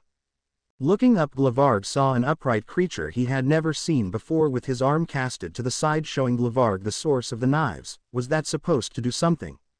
The wolf questioned, as if mocking Naruto, only for Naruto to growl in annoyance in return. Taking the small distraction Naruto had caused recklessly, Ryujin gathered a fair amount of ice on his tail and smashed it into Glavarg's back, sending the Dark General flying off of him. Thanks for doing that, Ryujin, coughing in between words as his lung began to refill with air. Galvarg slowly picked himself from the floor and gazed at the three beings in the room in front of him. Truly, I did not believe your courtroom jesters would be a problem for me. Galvarg said flatly, but I guess I have to fight a little harder than I thought I would. You're a pest, Hamura muttered. Galvarg ignored the comment, and quickly charged towards the group, his claws ready to tear them apart. He decided if he took out the two other beings then, Ryujin would be easy pickings. He ran right past Ryujin, dodging the attack he tried to hit him with. Then the smaller of the two creatures stepped forwards, another knife-looking object in his hands. Galvarg watched as the small orange creature move his hands rapidly, before suddenly a large smoke cloud formed. Galvarg quickly stopped, and waited to see if someone would jump out at him through the smoke. Much to his own surprise though, the smoke quickly disappeared to reveal that there was now a ton of copies of the orange being, at least 20, from what Galvarg could estimate. He then noticed that each of them were wielding the same knife as the original one. Galvarg didn't have any time to formulate a plan, as he was quickly knocked down while he was distracted by an ice attack from Ryujin. Ice didn't piece his armor, but he could feel the slightest of dents in it. As he tried to stand, the several clones of the orange being rushed towards him, followed by the elderly-looking one. Just as he finally stood up, he felt one of the knives try to pieces his armor, only for it to glance off. However, the force made him stumble back a bit. Then another one came near him, and he quickly lashed out one of his claws to slice the throat of the creature, only for the being to disappear into smoke when he did. Once again taken off guard by this, Galvarg began to feel several more attacks collide into his body from all sides, until finally he fell onto his back. Galvarg felt a sudden burst of anger rise up from him, as he quickly jumped back up and started to destroy each clone as they reached him till soon it was back down to 4 versus Galvarg. Not giving up, the three began their attack, Naruto along with a clone of his finishing creating a Rasengan. Hamura was beginning to make several quick hand gestures, and Ryujin had just finished charging a large ice attack. Naruto quickly rushed forwards, while Ryujin and Hamura stayed back, Ryujin releasing a massive ice blast at the wolf while Hamura shot out a stream of high-pressured water. Both of their attacks flew right past Naruto, forcing Galvarg to quickly dodge both of them, but in doing so left him open for Naruto to hit him with his Rasengan. Galvarg felt a large pressure upon his chest where Naruto struck him. He tried to dig his feet into the ground, as he felt his body beginning to be pushed backwards, giving him a small second to fight back before being tossed aside. He managed to rake his claws across Naruto's chest, leaving a deep gash, before flying backwards and smashing through a window, falling to what might be his death. Naruto fell to the ground, pain exploding through his body as he began to lose a lot of blood at a quick pace. Hamura quickly checked to see what he can do to heal Naruto, while Ryujin examined the window the wolf was through out of. Peering downwards, Ryujin saw the wolf clinging onto a small ledge of a small tower nearby before he quickly picked himself up and jumping into a nearby window. The blue dragon soon took flight after the wolf. "Wait, where are you going?" Naruto called after him. Naruto didn't get a response from him, as he dove in through the same window the wolf jumped though. Damn, Naruto thought to himself. He gathered chakra in his feet and jumped after the dragon. Catching himself on the wall right below the window, the top of the tower exploded from within. Spanning outward was a mass of spiked ice, sending brick and mortar flying. Out with it flew the blue dragon, with one claw gripping a bloody wound on his side. "Damn wolf!" Ryujin roared out, keeping his distance, hovering a ways away. Naruto, watching this, was now literally trying to be one with the wall, having barely avoided the debris falling down the tower. Standing back up on the side of the tower, Naruto saw the iron-clad wolf standing onto an outcropping of ice, having a stare down with the hovering dragon. Taking this as a chance, Naruto slipped out a kunai and tagged it with an explosive note. Taking the best aim he could, Naruto tossed it at the wolf. As soon as the kunai neared the wolf with great speed, Galvarg caught the kunai without turning around, but failing to notice the burning tag on it. "Did you really think that would work, child? It didn't work the first time, so why try again?" Galvarg chastised him, looking over his shoulder. Of course, as he finished, the explosive note went of blasting the wolf into one of the spikes of ice, impaling him upon it and shearing away his iron armor from his chest. The wolf hung there limp, either dead or unconscious, as Naruto made his way to an ice spike sitting next to the impaled wolf. "You fool, back away from him!" Ryujin roared out. "Huh!" Before Naruto could even react, a seemingly dead Galvard hand shot forth and his claws deep into Naruto's wounded arm. "You damn brat, you'll pay for that," Galvard declared, pulling himself off the spike and began moving despite the hole in his chest. "You may have hurt me, but you cannot kill what isn't alive." As this was said, Galvard was whipped aside, and toward the ground by a stream of solid water, letting go of Naruto, who quickly caught himself on the side of the tower. "You might be unable to die, but it seems you can be smacked around rather easily," Hamura said, having appeared on a nearby spike in silence. Gazing down at Galvard, the wolf easily picked himself up and cast an angry glare at the three beings high above him. "Those two were far more problematic than I thought they would be. It's probably for the best that I run for now, as much as I don't want to," Galvard muttered to himself. Taking a step back, Galvard's right claw began go glow and he struck the tower Naruto and Hamura were standing on the side of. A huge wave of spiked ice exploded toward them. Naruto jumped away but lost his footing as the wall collapsed under him and the spike pierced Hamura, turning him back into water. But before Naruto could plummet to the ground, he found himself gripped by the jaws of Ryujin, biting his collar. Soon dropping the ninja to the ground, Ryujin quickly spun in the air and took off into the city looking for Galvard.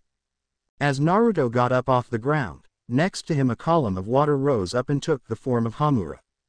"Lord Ryujin, wait!" Nagafin came rushing by Naruto and Hamura with a small procession of guards, in an attempt to call out to the king of aesthetic. Hastily turning to the ninja, Nagafin roared. "What happened here?" Catching sight top the tower completely manned with ice. "Who did this? Lord Ryujin isn't capable of that. It was some wolf covered in some kind of metal armor," Naruto said as he got up. He heard a very sharp gritting noise coming from Nagafin. The panther was clenching his fangs and trembling in fear in his armor. "So Glavarg, the slayer of sovereigns, has returned to Nagapur," mumbled the panther. A few minutes later, after hearing a small tale from Nagafin, Naruto was following behind the panther, going from rooftop to rooftop, barely able to keep up with him. "Damn, it's like trying to keep up with bushy brows," Naruto thought. "It's not that, Kit," Kyuubi told Naruto, sounding very sullen in his tone. "I fear that the poison in your body is more than we think it is. That bird Silverwind said it was a poison, but I think it is something much worse." Hearing those words, Naruto felt a strange fear shoot through him. "Then what is it?" Naruto thought back. "I can't say, but it feels like it's changing your very being. Other than that I can't really say, Kit," Kyuubi told him. Back with Ryujin. Compete lyrics outpacing both Nagafin and Naruto. Ryujin was carefully serving the city, trying to find anything out of place, partially trying to find the wolf. But no matter where he looked, he couldn't smell, see or sense any trace of the wolf. Landing on a nearby rooftop and sat on his haunches and looked around the city, frustrated with himself for being unable to locate the wolf. That was when Ryujin felt an incredibly cold figure behind him. Ryujin felt an incredible fear well up inside him as he felt nearly controlled as he looked behind him. He soon found himself face to face with the Glavarg once again. The wolf quickly raised his claw and swatted at the ice dragon, sending the unpaired Ryujin to the street below into a small crowd of citizens of the city, scattering them. "I must admit, Prince Ryujin, you're a lot more troublesome than I thought you would be," Glavarg said, almost as if he was complimenting the dragon, watching Ryujin get on all fours and glare at him, anticipating some form of attack. The wolf just chuckled at him. "Don't worry, Ryujin, you're lucky. I have far more pressing matters to attend to, so until then, see ya I strike," he taunted. Glavarg. Nagafin yelled at the wolf just feet above him, sword drawn and about to cleave the wolf in half. As he about made contact, Glavarg vanished in a white, carried away by the winds. That last part makes no sense. Be sure to rewrite it so that the reader knows what in the world Glavarg does to disappear. Nagafin blade crashed into the roof, wrecking a far part of it and caving it in with Nagafin just standing on the edge. Naruto nearby just stood there panting, having barely caught up with the guard captain. Damn, it was like trying to catch up with Lee. Naruto panted out. Looking around, Naruto saw a slightly caved-in roof and a stunned ice dragon staring in fear behind him. "Wait, what just happened here?" Naruto asked, shaking himself away from his surprise. Ryujin responded to Naruto. Nothing that really concerns you, now aside from that we have something to finish up. Ryujin snapped, in a fashion that said he would rather not acknowledge the matter of what just happened, before leaving the roof and flying off towards the palace. Geez, what's his deal? Naruto muttered, watching the ice dragon fly off. Back in the ninja world, it had been the better part of a week since Naruto went missing, and Tsunade was devastated when Jiraiya had told her. Her office was stacked high with evil paperwork, the lights were off and empty bottles of sake littered the floor, and in the middle was a passed-out drunk Tsunade. "Hey Tsunade, are you in there?" Jiraiya's voice came from the other side of the office door. Opening the Jiraiya was completely covered under a mountain of paperwork. "HN, who's there?" Tsunade muttered, awaking from her drunken sleep. "Oh come on Tsunade, I know you're depressed about the brat, but you can't use that as a reason to neglect your duties as Hokage." "Piss off Jiraiya, if I want to use that an excuse I will." Tsunade, still drunk, snapped at him, chucked an empty sake bottle at him, which Jiraiya dodged with ease, given how drunk she was. "I just don't understand why Jiraiya, everyone I try to protect, always dies. Naoki, Dan, and now Naruto in the hands of the Akatsuki." Tsunade said in a sad, drunk way. "Why does my luck suck so much?" she asked. "Well, it wasn't the Akatsuki, Lady Tsunade," a cold voice said, walking in behind Jiraiya, who was still picking himself up. As Tsunade looked up to see who was bothering her now, her eyes widened in fear. "Itachi Uchiha," she muttered. "Itachi Uchiha, what the hell are you doing here?" Tsunade demanded, switching from a drunk stupor to one of alarm. "I am not here to start conflict, Lady Hokage, I am merely here concerning Naruto's disappearance," he said calmly, not breaking his clam gaze. "That's easy to guess, Itachi, but that still doesn't say why you're here," Tsunade said roughly, getting up, seemingly ready to slam the Uchiha through as many walls as she could. Though before she could, Jiraiya intervened. "Okay Tsunade, hold it. Now before you continue considering mopping the floor with our stoic friend here, he has been spying on the Akatsuki for me for some time now, and he has come across some information about Naruto's whereabouts," Jiraiya said, trying to clam and stop Tsunade from killing Itachi. "Not that she could. You have had Itachi Uchiha spying on the Akatsuki this entire time and you haven't told me?" Tsunade asked in a cold voice, with an underlying tone of wanting to kill Jiraiya. Jiraiya felt Tsunade's icy tone and was ready to run away when the time warranted it. "Lady Hokage, before we get to that I must ask for your permission to go find Naruto," Itachi asked. This puzzled Tsunade. "Why would you need my permission?" "Because I have a debt that I must repay to my sensei, and I don't feel it would be appropriate with the permission of the Hokage, to help you find one of your own ninja." Tsunade barely responded. "Fine then. In the Dragon Realms." Naruto stood along with a water clone of Hamura, in front of Ryujin as a mole tended to the gash on his side, with Silverwing and Nagafin on each side of him. "So aside from every single interception we've had here so far, I must thank Naruto Uzumaki. If you weren't here, Galvard might have done away with me. Now, Naruto, you might want to get Lord Hamura here to cure your ailment, before Silverwing's little ice seal wears off and it kills you." "Crap, I nearly forgot about that," Naruto muttered, looking at his arm where the ice still covered where Cinder had bit him. You don't say," Ryujin said rather curtly, although the comment went right by Naruto, who already had Hamura, chipping away at the ice in his arm. This seems to be quite a lethal toxin. I suspect if it wasn't for Kurama sealed in you, you'd be dead or far worse," Hamura muttered lowly. Most in the room couldn't hear him aside from Nagafin, whose ears perked up at that statement. "Okay Naruto, stand still, this'll hurt a lot." Not giving Naruto any time to respond, Hamura already had a glob and water over Naruto's wound and had quickly extracted the poison, but to Naruto he didn't feel any pain at all. "Wait, I thought you said that would hurt," Naruto asked him, and Hamura simply looked at him sideways. "Oh, it will, your body just hasn't caught up yet, it should start hurting about right now." As Hamura said that, Naruto keeled over in pain over his throbbing arm, only able to clench his teeth and breath heavily, trying to dull the pain. "Even though you're in pain, at least the poison's gone," Hamura said, looking at the poison he pulled out of Naruto. In the blob of water the poison took the form of a dragon skeleton and lunged at Hamura, failing though as it was trapped in the blob, but Hamura did jerk in surprise at it. A living poison. In all my years of living, that's quite something I've never seen before. Sadistic bastard, Naruto muttered, ignoring the pain and getting up onto his feet. Lord Ryujin, do you think I could get a specimen of that, whatever it is in that water sphere? Silverwing asked from her perch. I don't really see why not, Ryujin said. Lord Hamura? He asked. Sure, I have little interest in it. Hamura responded as Silverwing quickly flew in front of the blob Hamura had suspended in his hand, and she froze it and quickly grasped at her claws and flew off. What an odd little thing, isn't she? She's can be a handful, but she's the best alchemist and frontal scout that Esriseith has. Ryujin told Hamura. Anyway, all distractions aside, my friend is here for your help. Although Hamura didn't, Naruto understood what he meant before he could ask. The throne room doors opened and a procession of adult dragons, clad in black and red armor, with a crest of a cheetah and a fire dragon, crossing blades, signaling they were guards of one of Nagapur's noble dragon kin. At the middle of 6 adult dragons seemed to be a weak-looking, bright red fire dragoness with deep soft purple eyes, and a gold underbelly. Ah, Flare, I'm glad you have arrived.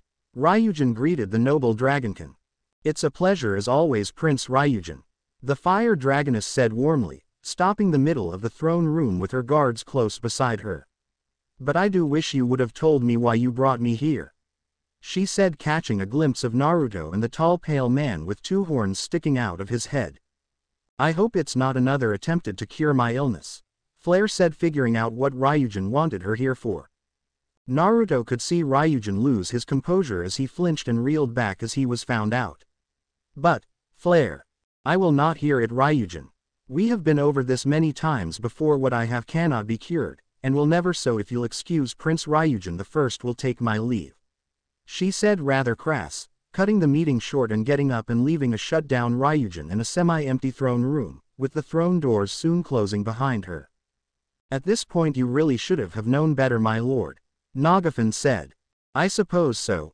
Anyway, Naruto, Lord Hamura, if you could leave me be for now, Ryujin said rather quick before flying off through the throne room doors. Wait, what just happened? Naruto muttered. Did I miss something? Not really, it is normal around here, Nagafin said, moving over to Naruto and Hamura. Here, Hagafen was holding out the small blue necklace, the necklace Ignites had given him earlier in the week. Oh wait, what? Naruto shouted, pulling at his necklace and only finding the granny's necklace around his neck. Oops. I found it near the steps where you descended early today. I thought it might belong to you and certainly smelled you on it, the panther said, crinkling his nose. Thanks, I guess, Naruto said as he took the necklace from Nagafin. Do you know where the dragon Spyro is? Naruto questioned, remembering his mission. Spyro and Cinder are being held in a tavern in town, Nagafin said as he pulled out a small parchment and a pencil. The orange ninja watched as he scribed something down before handing it to him. This is their location. Naruto took the paper. Thanks. He stood there not really sure if he should leave now or not. Hagafen nudged Naruto's shoulder. Looking up at the older ninja, Naruto saw Hagafen motion towards a door, instructing him that it was all right to leave if he wished. Nodded back at him, Naruto took his leave. Running out the door, Naruto found himself standing in a room where a female guard was changing into her uniform, just as she started to undress. Both the female guard and Naruto remained motionless for a moment before she started to scream and attack him. Screaming himself, Naruto ran out the door he came out of, trying to find the nearest escape route to escape the guard. While this commotions was going on behind them, both Nagafin and Hamura snickered at the young ninja's plight. After a lot of running around, Naruto finally managed to get away from the persistent female. He found himself in a dark alleyway just outside the palace. Slowly stepping out from the shadows, he double-checked to see if the guard was anywhere to be found. Thankfully she wasn't. Taking the piece of paper out, Naruto was just about to head off to find the two of them when suddenly he blacked out. Naruto woke up with a quickly realizing that he was in the White Isle. Naruto, I have got some delightful news, Ignitus proclaimed as he walked up to the small ninja. Naruto stood up from the ground, his head pounding for some reason. Rubbing the back of his head, Naruto said, "What is it?" "I just found the location of the last summoning scroll," Ignitus said rather solemnly.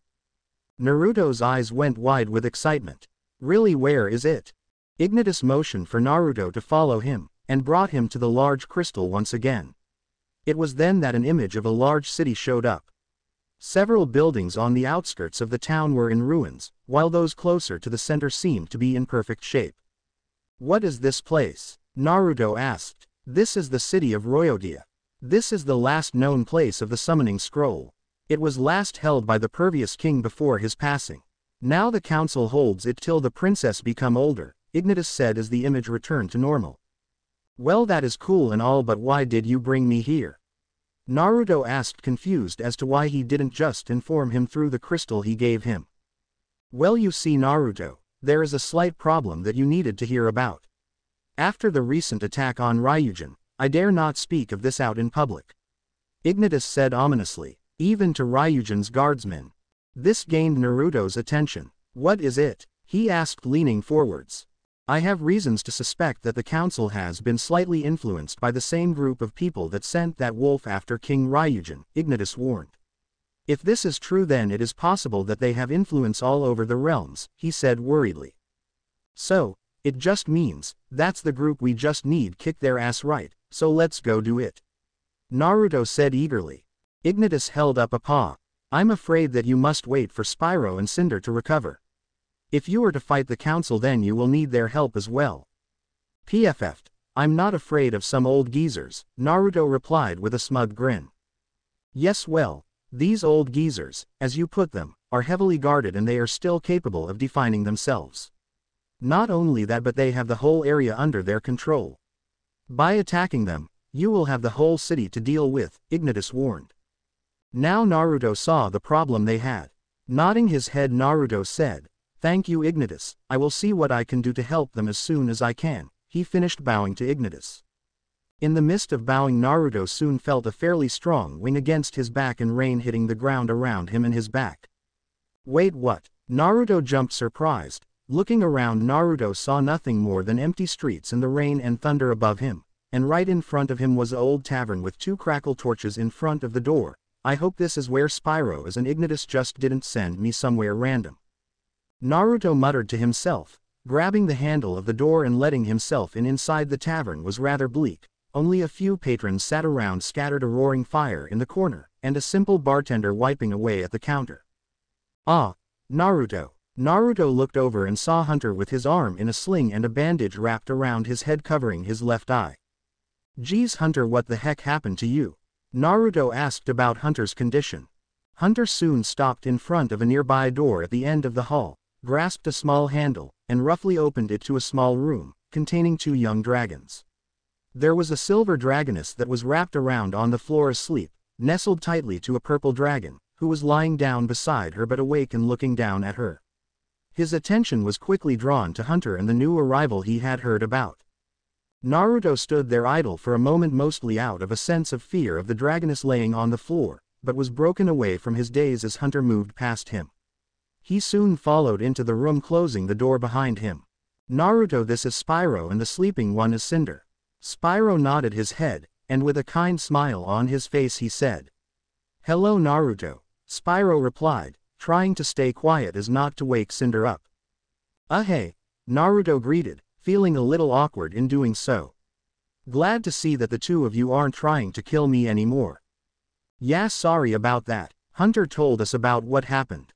We didn't have much control over ourselves. Spyro said, for anything that Cinder and I did, please allow me to apologize for the both of us. Spyro finished, bowing his head to the orange man. There's nothing to feel bad over, Spyro. It wasn't you or Cinder who did it, it was that deranged mole who had power over you with that staff. Hunter said, trying to help Spyro away from his guilt. Hey, what the hell did happen to that jerk? Naruto said, barely remembering the mole. He is being dealt with as we speak, but let's not worry about him. Hunter said, what matters now is we get going to Warfang in the morning. The Guardians must be dying to see the 2 of you alive. As is the rest of Warfang, Spyro merely nodded before glancing back down at Cinder. Spyro wasn't sure if he was ready to head back to Warfang. He and Cinder only just woke back up since they were trapped, and memories of their fights against Malfoy were still fresh in his mind. He would rather spend the next couple of weeks just relaxing. He let out a tired sigh, knowing he didn't have much choice in the matter. The Guardians needed to know what happened to them. Well, I guess that's where we part ways then, Naruto said. Really, why so, Naruto? Hunter asked. Ignitus told me of a scroll I'm after, and it lays in a place called Royotia, I think he said. Naruto said, and it's the whole reason I came to this world, to become stronger and fill a promise to a friend of mine. Wait, Ignitus, what do you mean? Spyro questioned, but tried to restrain himself as to not wake Cinder. Ignitus died in the Ring of Fire, how can he be alive? Yes, that's what I thought as well, Hunter said. Naruto, how do you know of the former Fire Guardian? Well, he's the first one I met when I got here, Naruto explained. I was just watching a group of dragons flying overhead, then poof, I'm in some wired endless library, with a cloaked light blue dragon. Wait, but that's the chronicler. Did Ignitus become him somewhere along the line?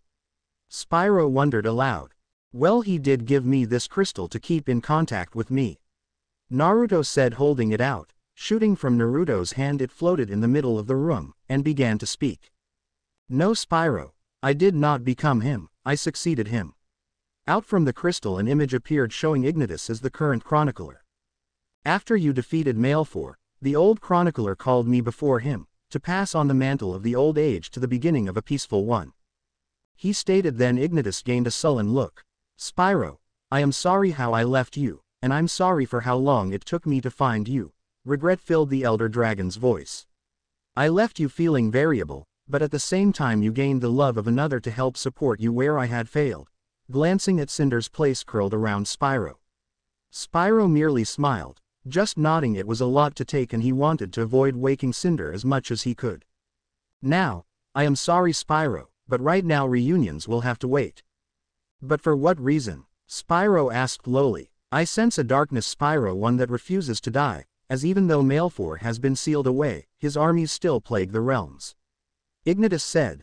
Then out of the crystal a hologram was projected onto the ground, showing 7 pedestals with figures on them. Malfor had 7 dark generals at his command. 3 fell in the years close to his resurrection, then you, Spyro, free Cinder from his control and killed Gwal. But now 3 remain and they seek to free their master. Do you know anything about those 3? Naruto asked.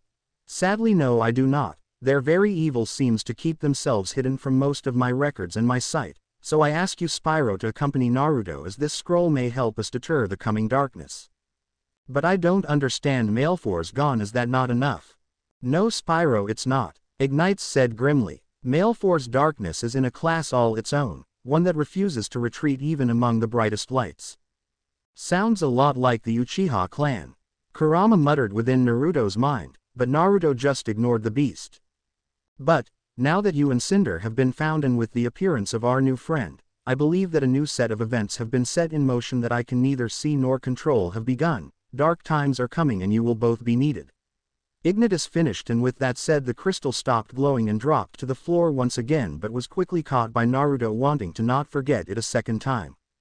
Rack's convoy back to Arimus. Damn that Ryujin, he always has to make things more complicated than they have to be. Rack roared into the skies in frustration, walking alongside his 2 armored escorts as they silently followed him. I can help you with that, young prince of Arimus, a hidden figure said, startling both Rack and his 2 escorts. Then out of nowhere a being cloaked in a hood and robe seemed to just appear in front of them. And just who the hell do you think you are? Rack yelled with a mix between fear and anger. Don't worry, Prince Rack the First, I'm just a friend, the being said with much delight as an eerie smile showed bright white teeth within the hood. A friend who has the same bout with the ruler of Esrisith, the king of Nagapur, Ryujin.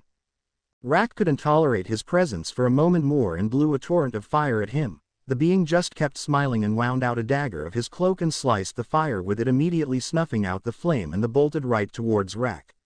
Rack guards drew their swords and charged. The being never lost his smile. He caught the sword of the first guard between his fingers and snapped it in half, jumping away from his broken weapon. The being grabbed the broken tip and slung it at the guard and nailed him right in the head, dropping him dead onto the ground below him. The second guard got behind the being, believing he had taken him off guard, slashing the being and his cloak in half, but quickly realized he was wrong as the cut in half robe fell to the ground without any occupant. Wait, what? The guard said, stunned, holding his sword out to the side. Looking for someone? A voice behind him asked with a very sickly sweet voice. Slowly turning around the guard saw a panther standing on the tip of his sword. He felt a chill run through his veins as the panther delivered a crushing kick to the back of his head, slamming the guard into the ground, promptly killing him. Now that we have some tension out of the way, maybe we can chat now.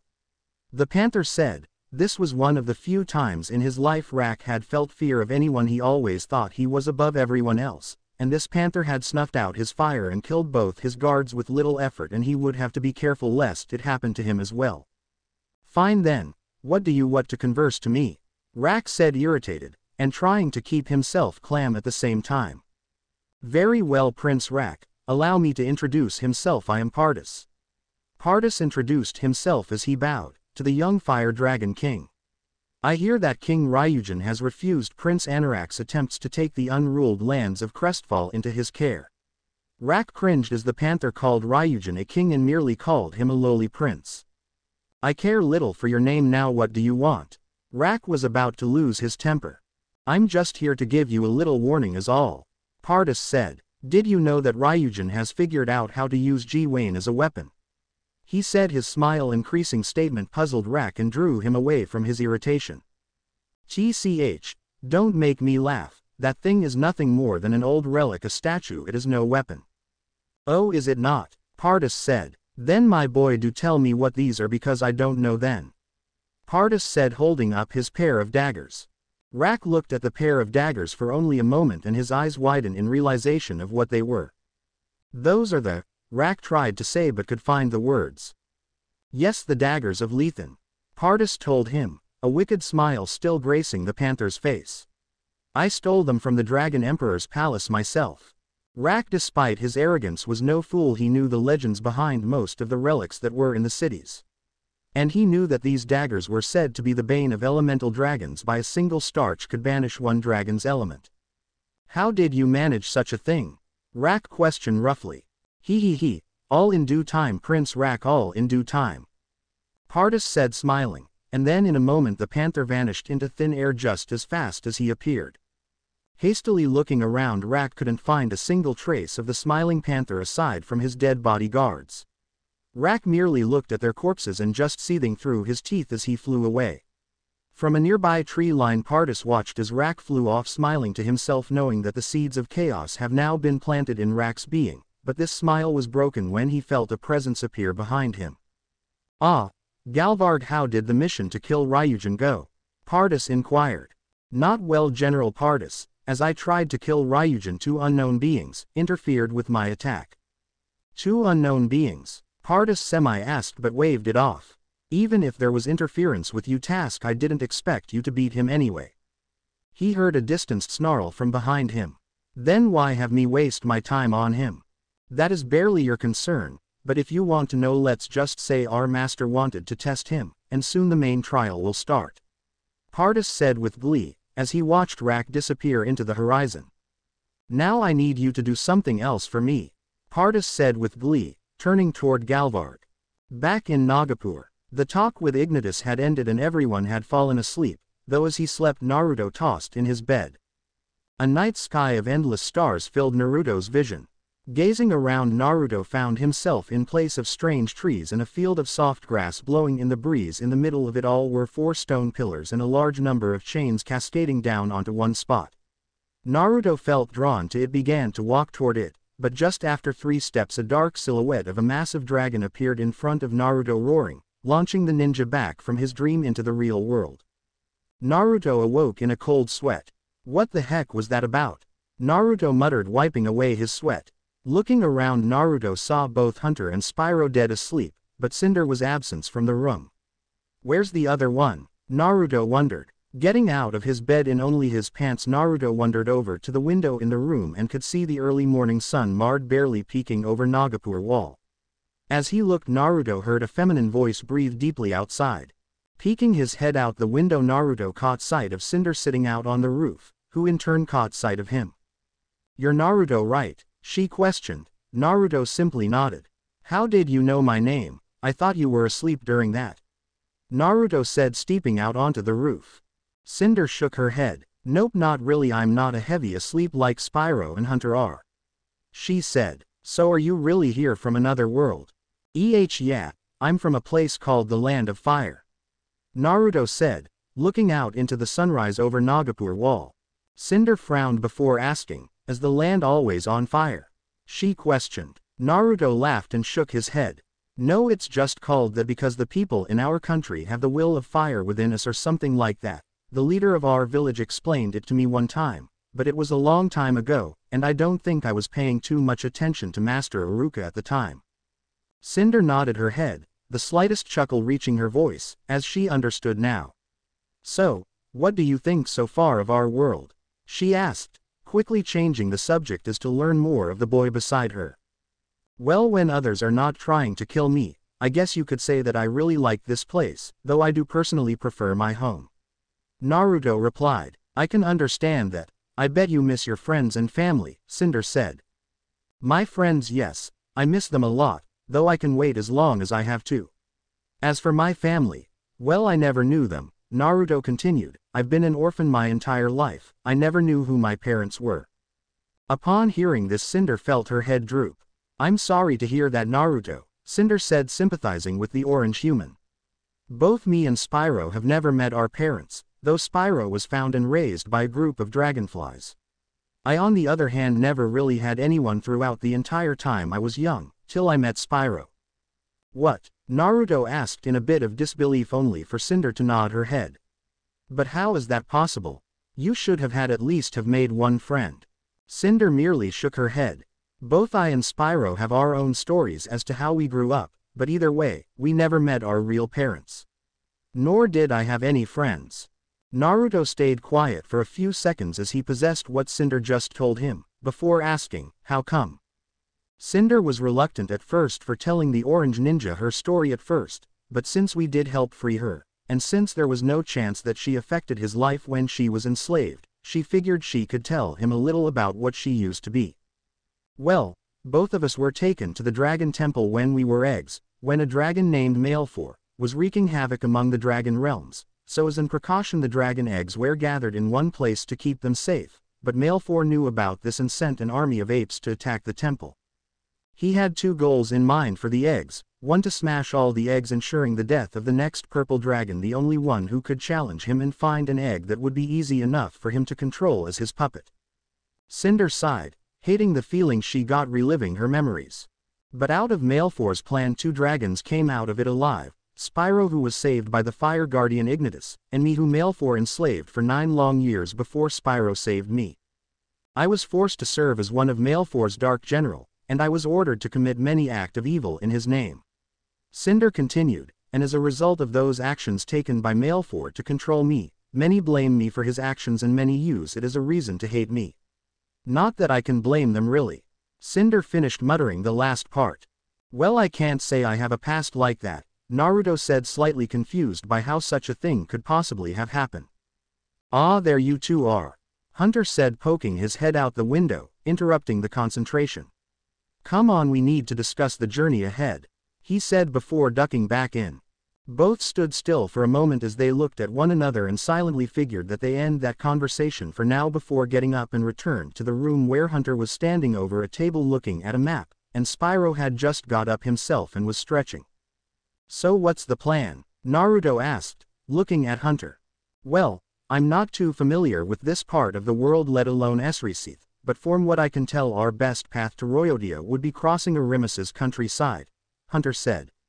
It would be a 3-day journey if this map is correct, the cheetah stated. We'll need to get the appropriate supplies and clothing for you and armor for Spyro and Cinder. Hunter continued, noting Naruto ruined clothing and the need for Spyro and Cinder to have armor. Yeah, I kinda forgot about that.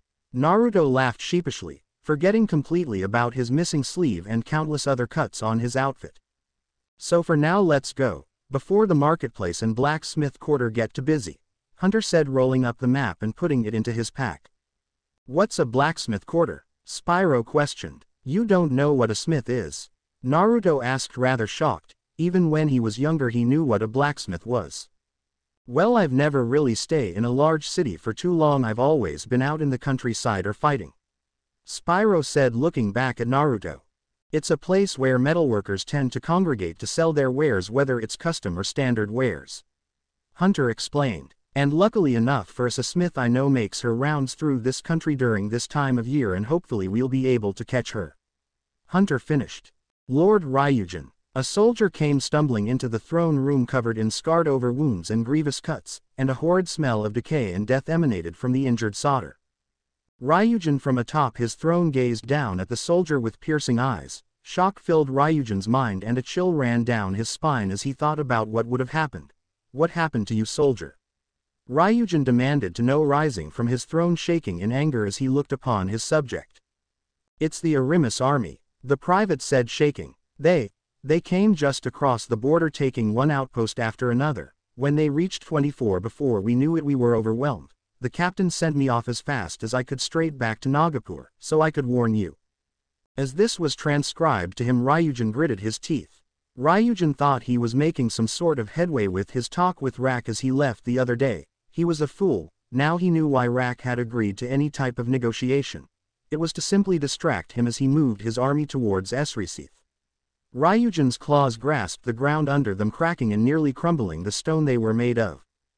Before the private could explain any more, Ryujin sighed and raised his claw and silenced him. Thank you, private. With this warning we won't have to lose any more lives. No one else will die. Ryujin spoke. Nagafin. Yes, Lord Ryujin. Nagafin bowed. Get this soldier some food and rest and bandage him up. He's done enough for now. Ryujin spoke in a chillingly calm tone. Of course, sir. Nagafin bowed and proceeded to help the scout out. Silverwing. Ryujin roared out. In an instant the silver eagle appeared and landed near to Ryujin nervously. Go to the town lords and generals scattered across Esrisith. Tell the general to the north and near the Arimis-Esrisith border to prep their forces and begin to watch for movement from the Arimis army and repose to it accordingly, and to the south tell them to gather 25% of soldiers stationed at each town and to send them towards Nagapur. Ryujin demanded of Silverwing. Of course, Lord Ryujin. The eagle tried to keep her composure, slightly shaking, to which Nagafin sighed as he escorted the scout out of the throne room, very quickly followed by the eagle. Ryujin sighed once more as the throne room sat empty. So it has finally begun. The battle between two who hold ideals stronger than themselves shall do battle in the coming days. Rak, my old friend, I honestly had wished to avoid this, not only for the sake of the realms but your sake is my old friend. Ryujin muttered to himself. But I suppose nothing can be done to avoid this now. Ryujin's eyes glowed slightly. Outside the great dragon that resided above Nagapur I glowed faintly. Equals equals. $% carat. Plus asterisk plus sad face. Arimis, one of the most ancient cities in the Dragon Realms, sat atop a volcanic dome, surrounded by a ring of molten rock with only a single bridge connecting it with the outside world unless one was a fire dragon and could resist the toxic volcanic gas that emanated from the ring. Buildings made of ash and obsidian huddled close together, making the most of the space on the tiny island. High above the city hovered shards of some long-past artifact that once held great power. Lord Rak, do you really believe it was wise sending an army towards Esrisith?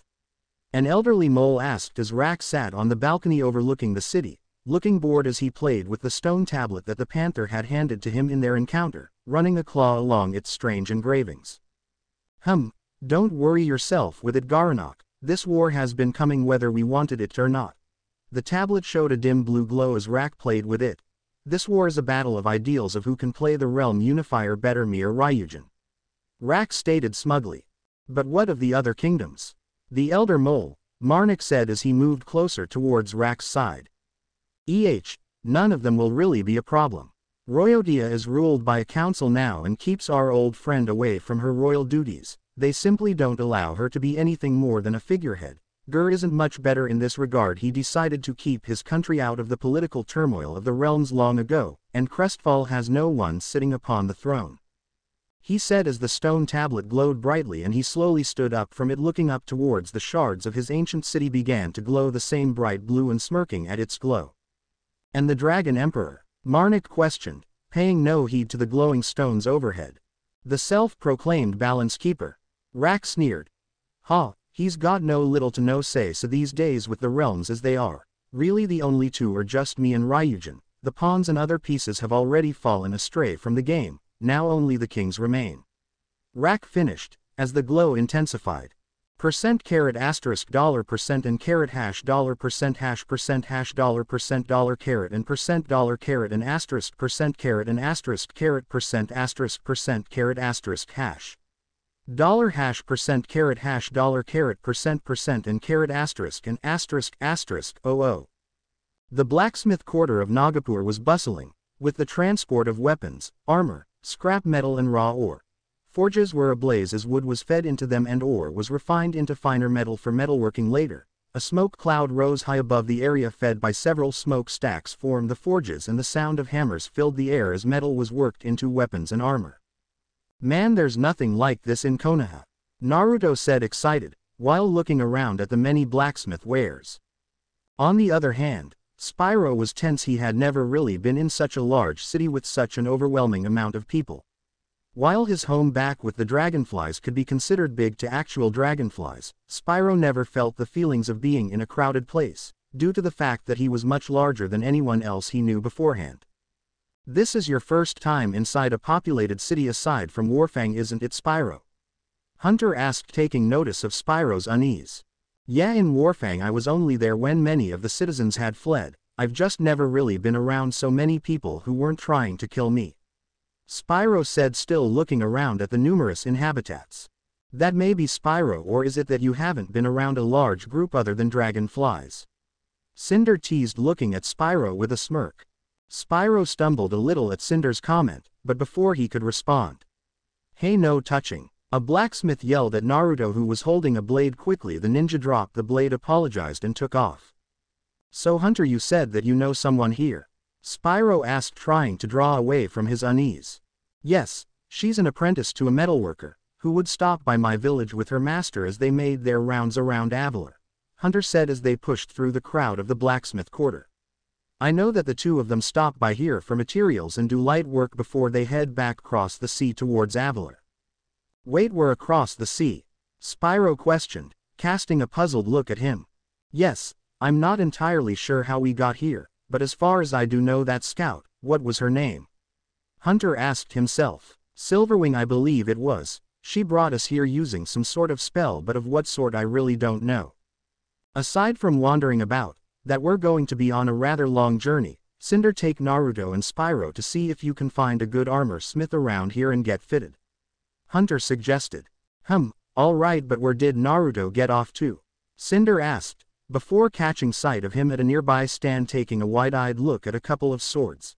That's fine and all, but we don't have any currency to trade for. Don't worry about, Hunter said as took a pouch off of his belt. Silverwing left this with us, said it was a gift from Lord Ryujin, he said, handing to her. After he did, Cinder opened the pouch with one of her claws and showed 5 fine-cut glowing gems on the inside. Cinder's eye went wide. During her time under Maleforce she never needed any type of currency, but she was familiar with how much this was. What did she say it was for? Spyro asked Hunter.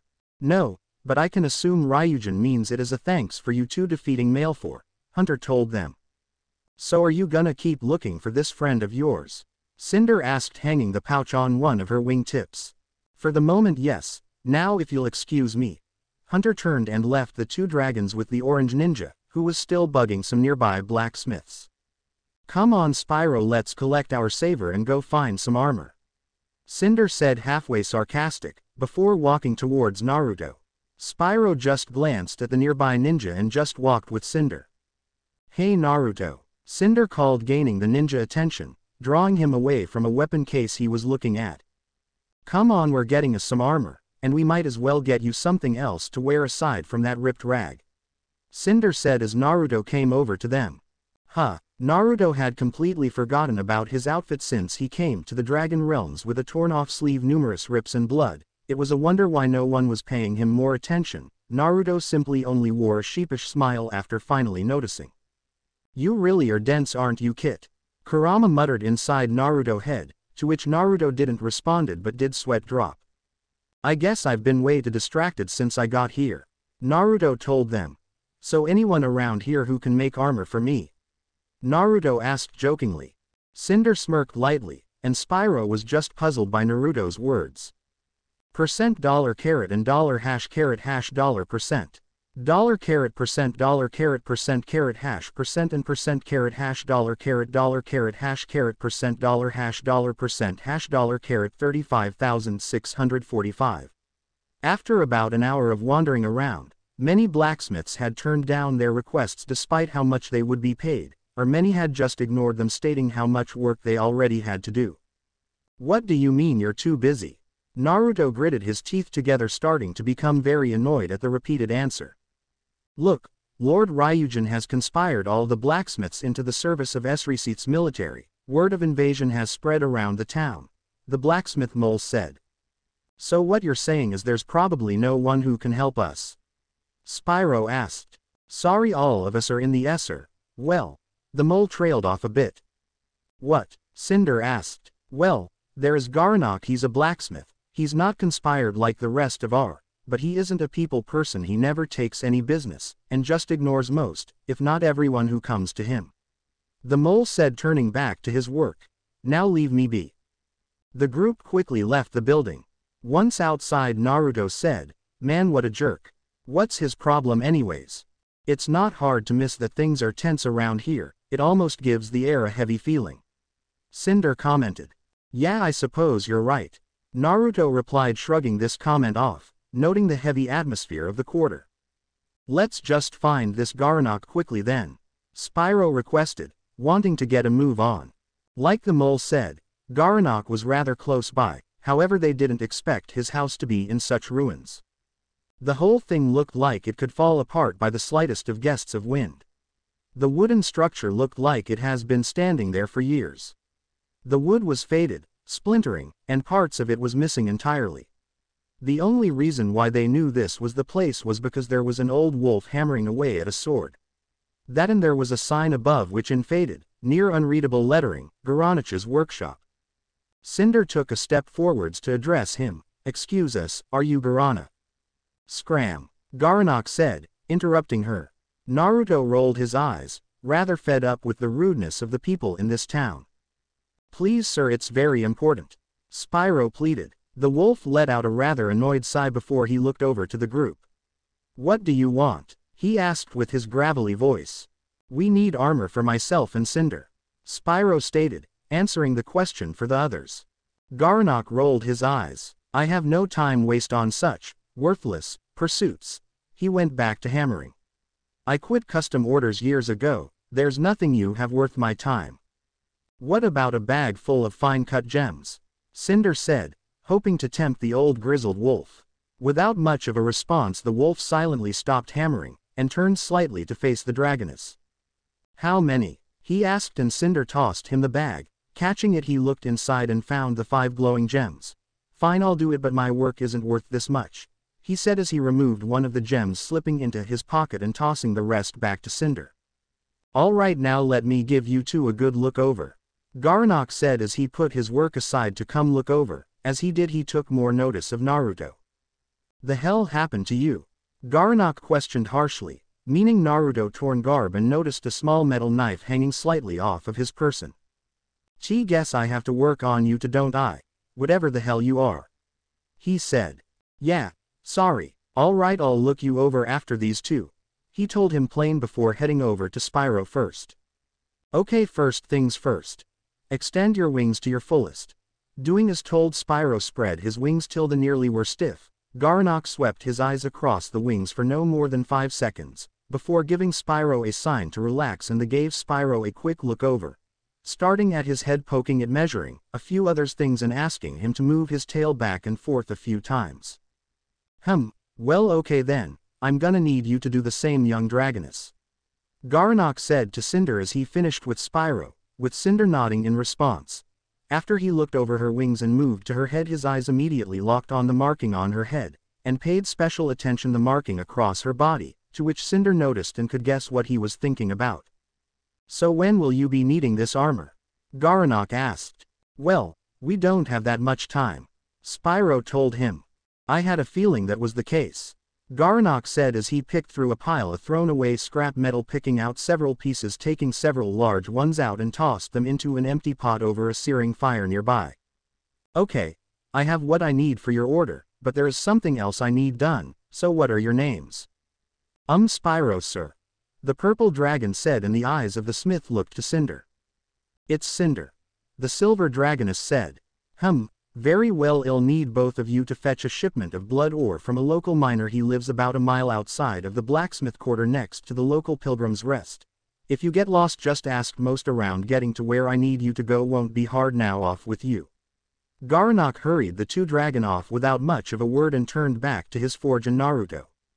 Okay, let's get started on you then, and I apologize ahead of time. This will be more or less of a quick thrown together item concerning you guys are in a hurry.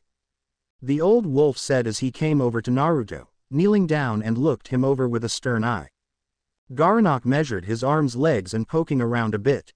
You seem similar in stature to most field cheetahs. Well, with that, no, this'll be a little quicker. Finishing with the young ninja, Garanok went over and took a few pieces of what seemed to be leather, out of case that had steam pouring out of it. Taking the pieces of leather, Garanok began cutting and stitching together the pieces of leather. Garanok worked silently for about 30 minutes and in that time came out with a leather cuirass, pauldrons and some padding for his upper legs. Here, try this on. Garanok tossed Naruto the pieces of leather armor. Putting the pieces of armor on, the leather armor fit pretty well. Something kinda feels off with this stuff, Naruto said, trying to get a feel for the armor. Well, I can't make it perfect. I could do a lot better if I had time, but sounds like you will be taking off rather quickly, Garanok said, beginning to work on Cinder's and Spyro's armor. Naruto watched as the smith focused on his work, his eye carefully scanning the surfaces of each piece and beginning sure each piece would serve its purpose well.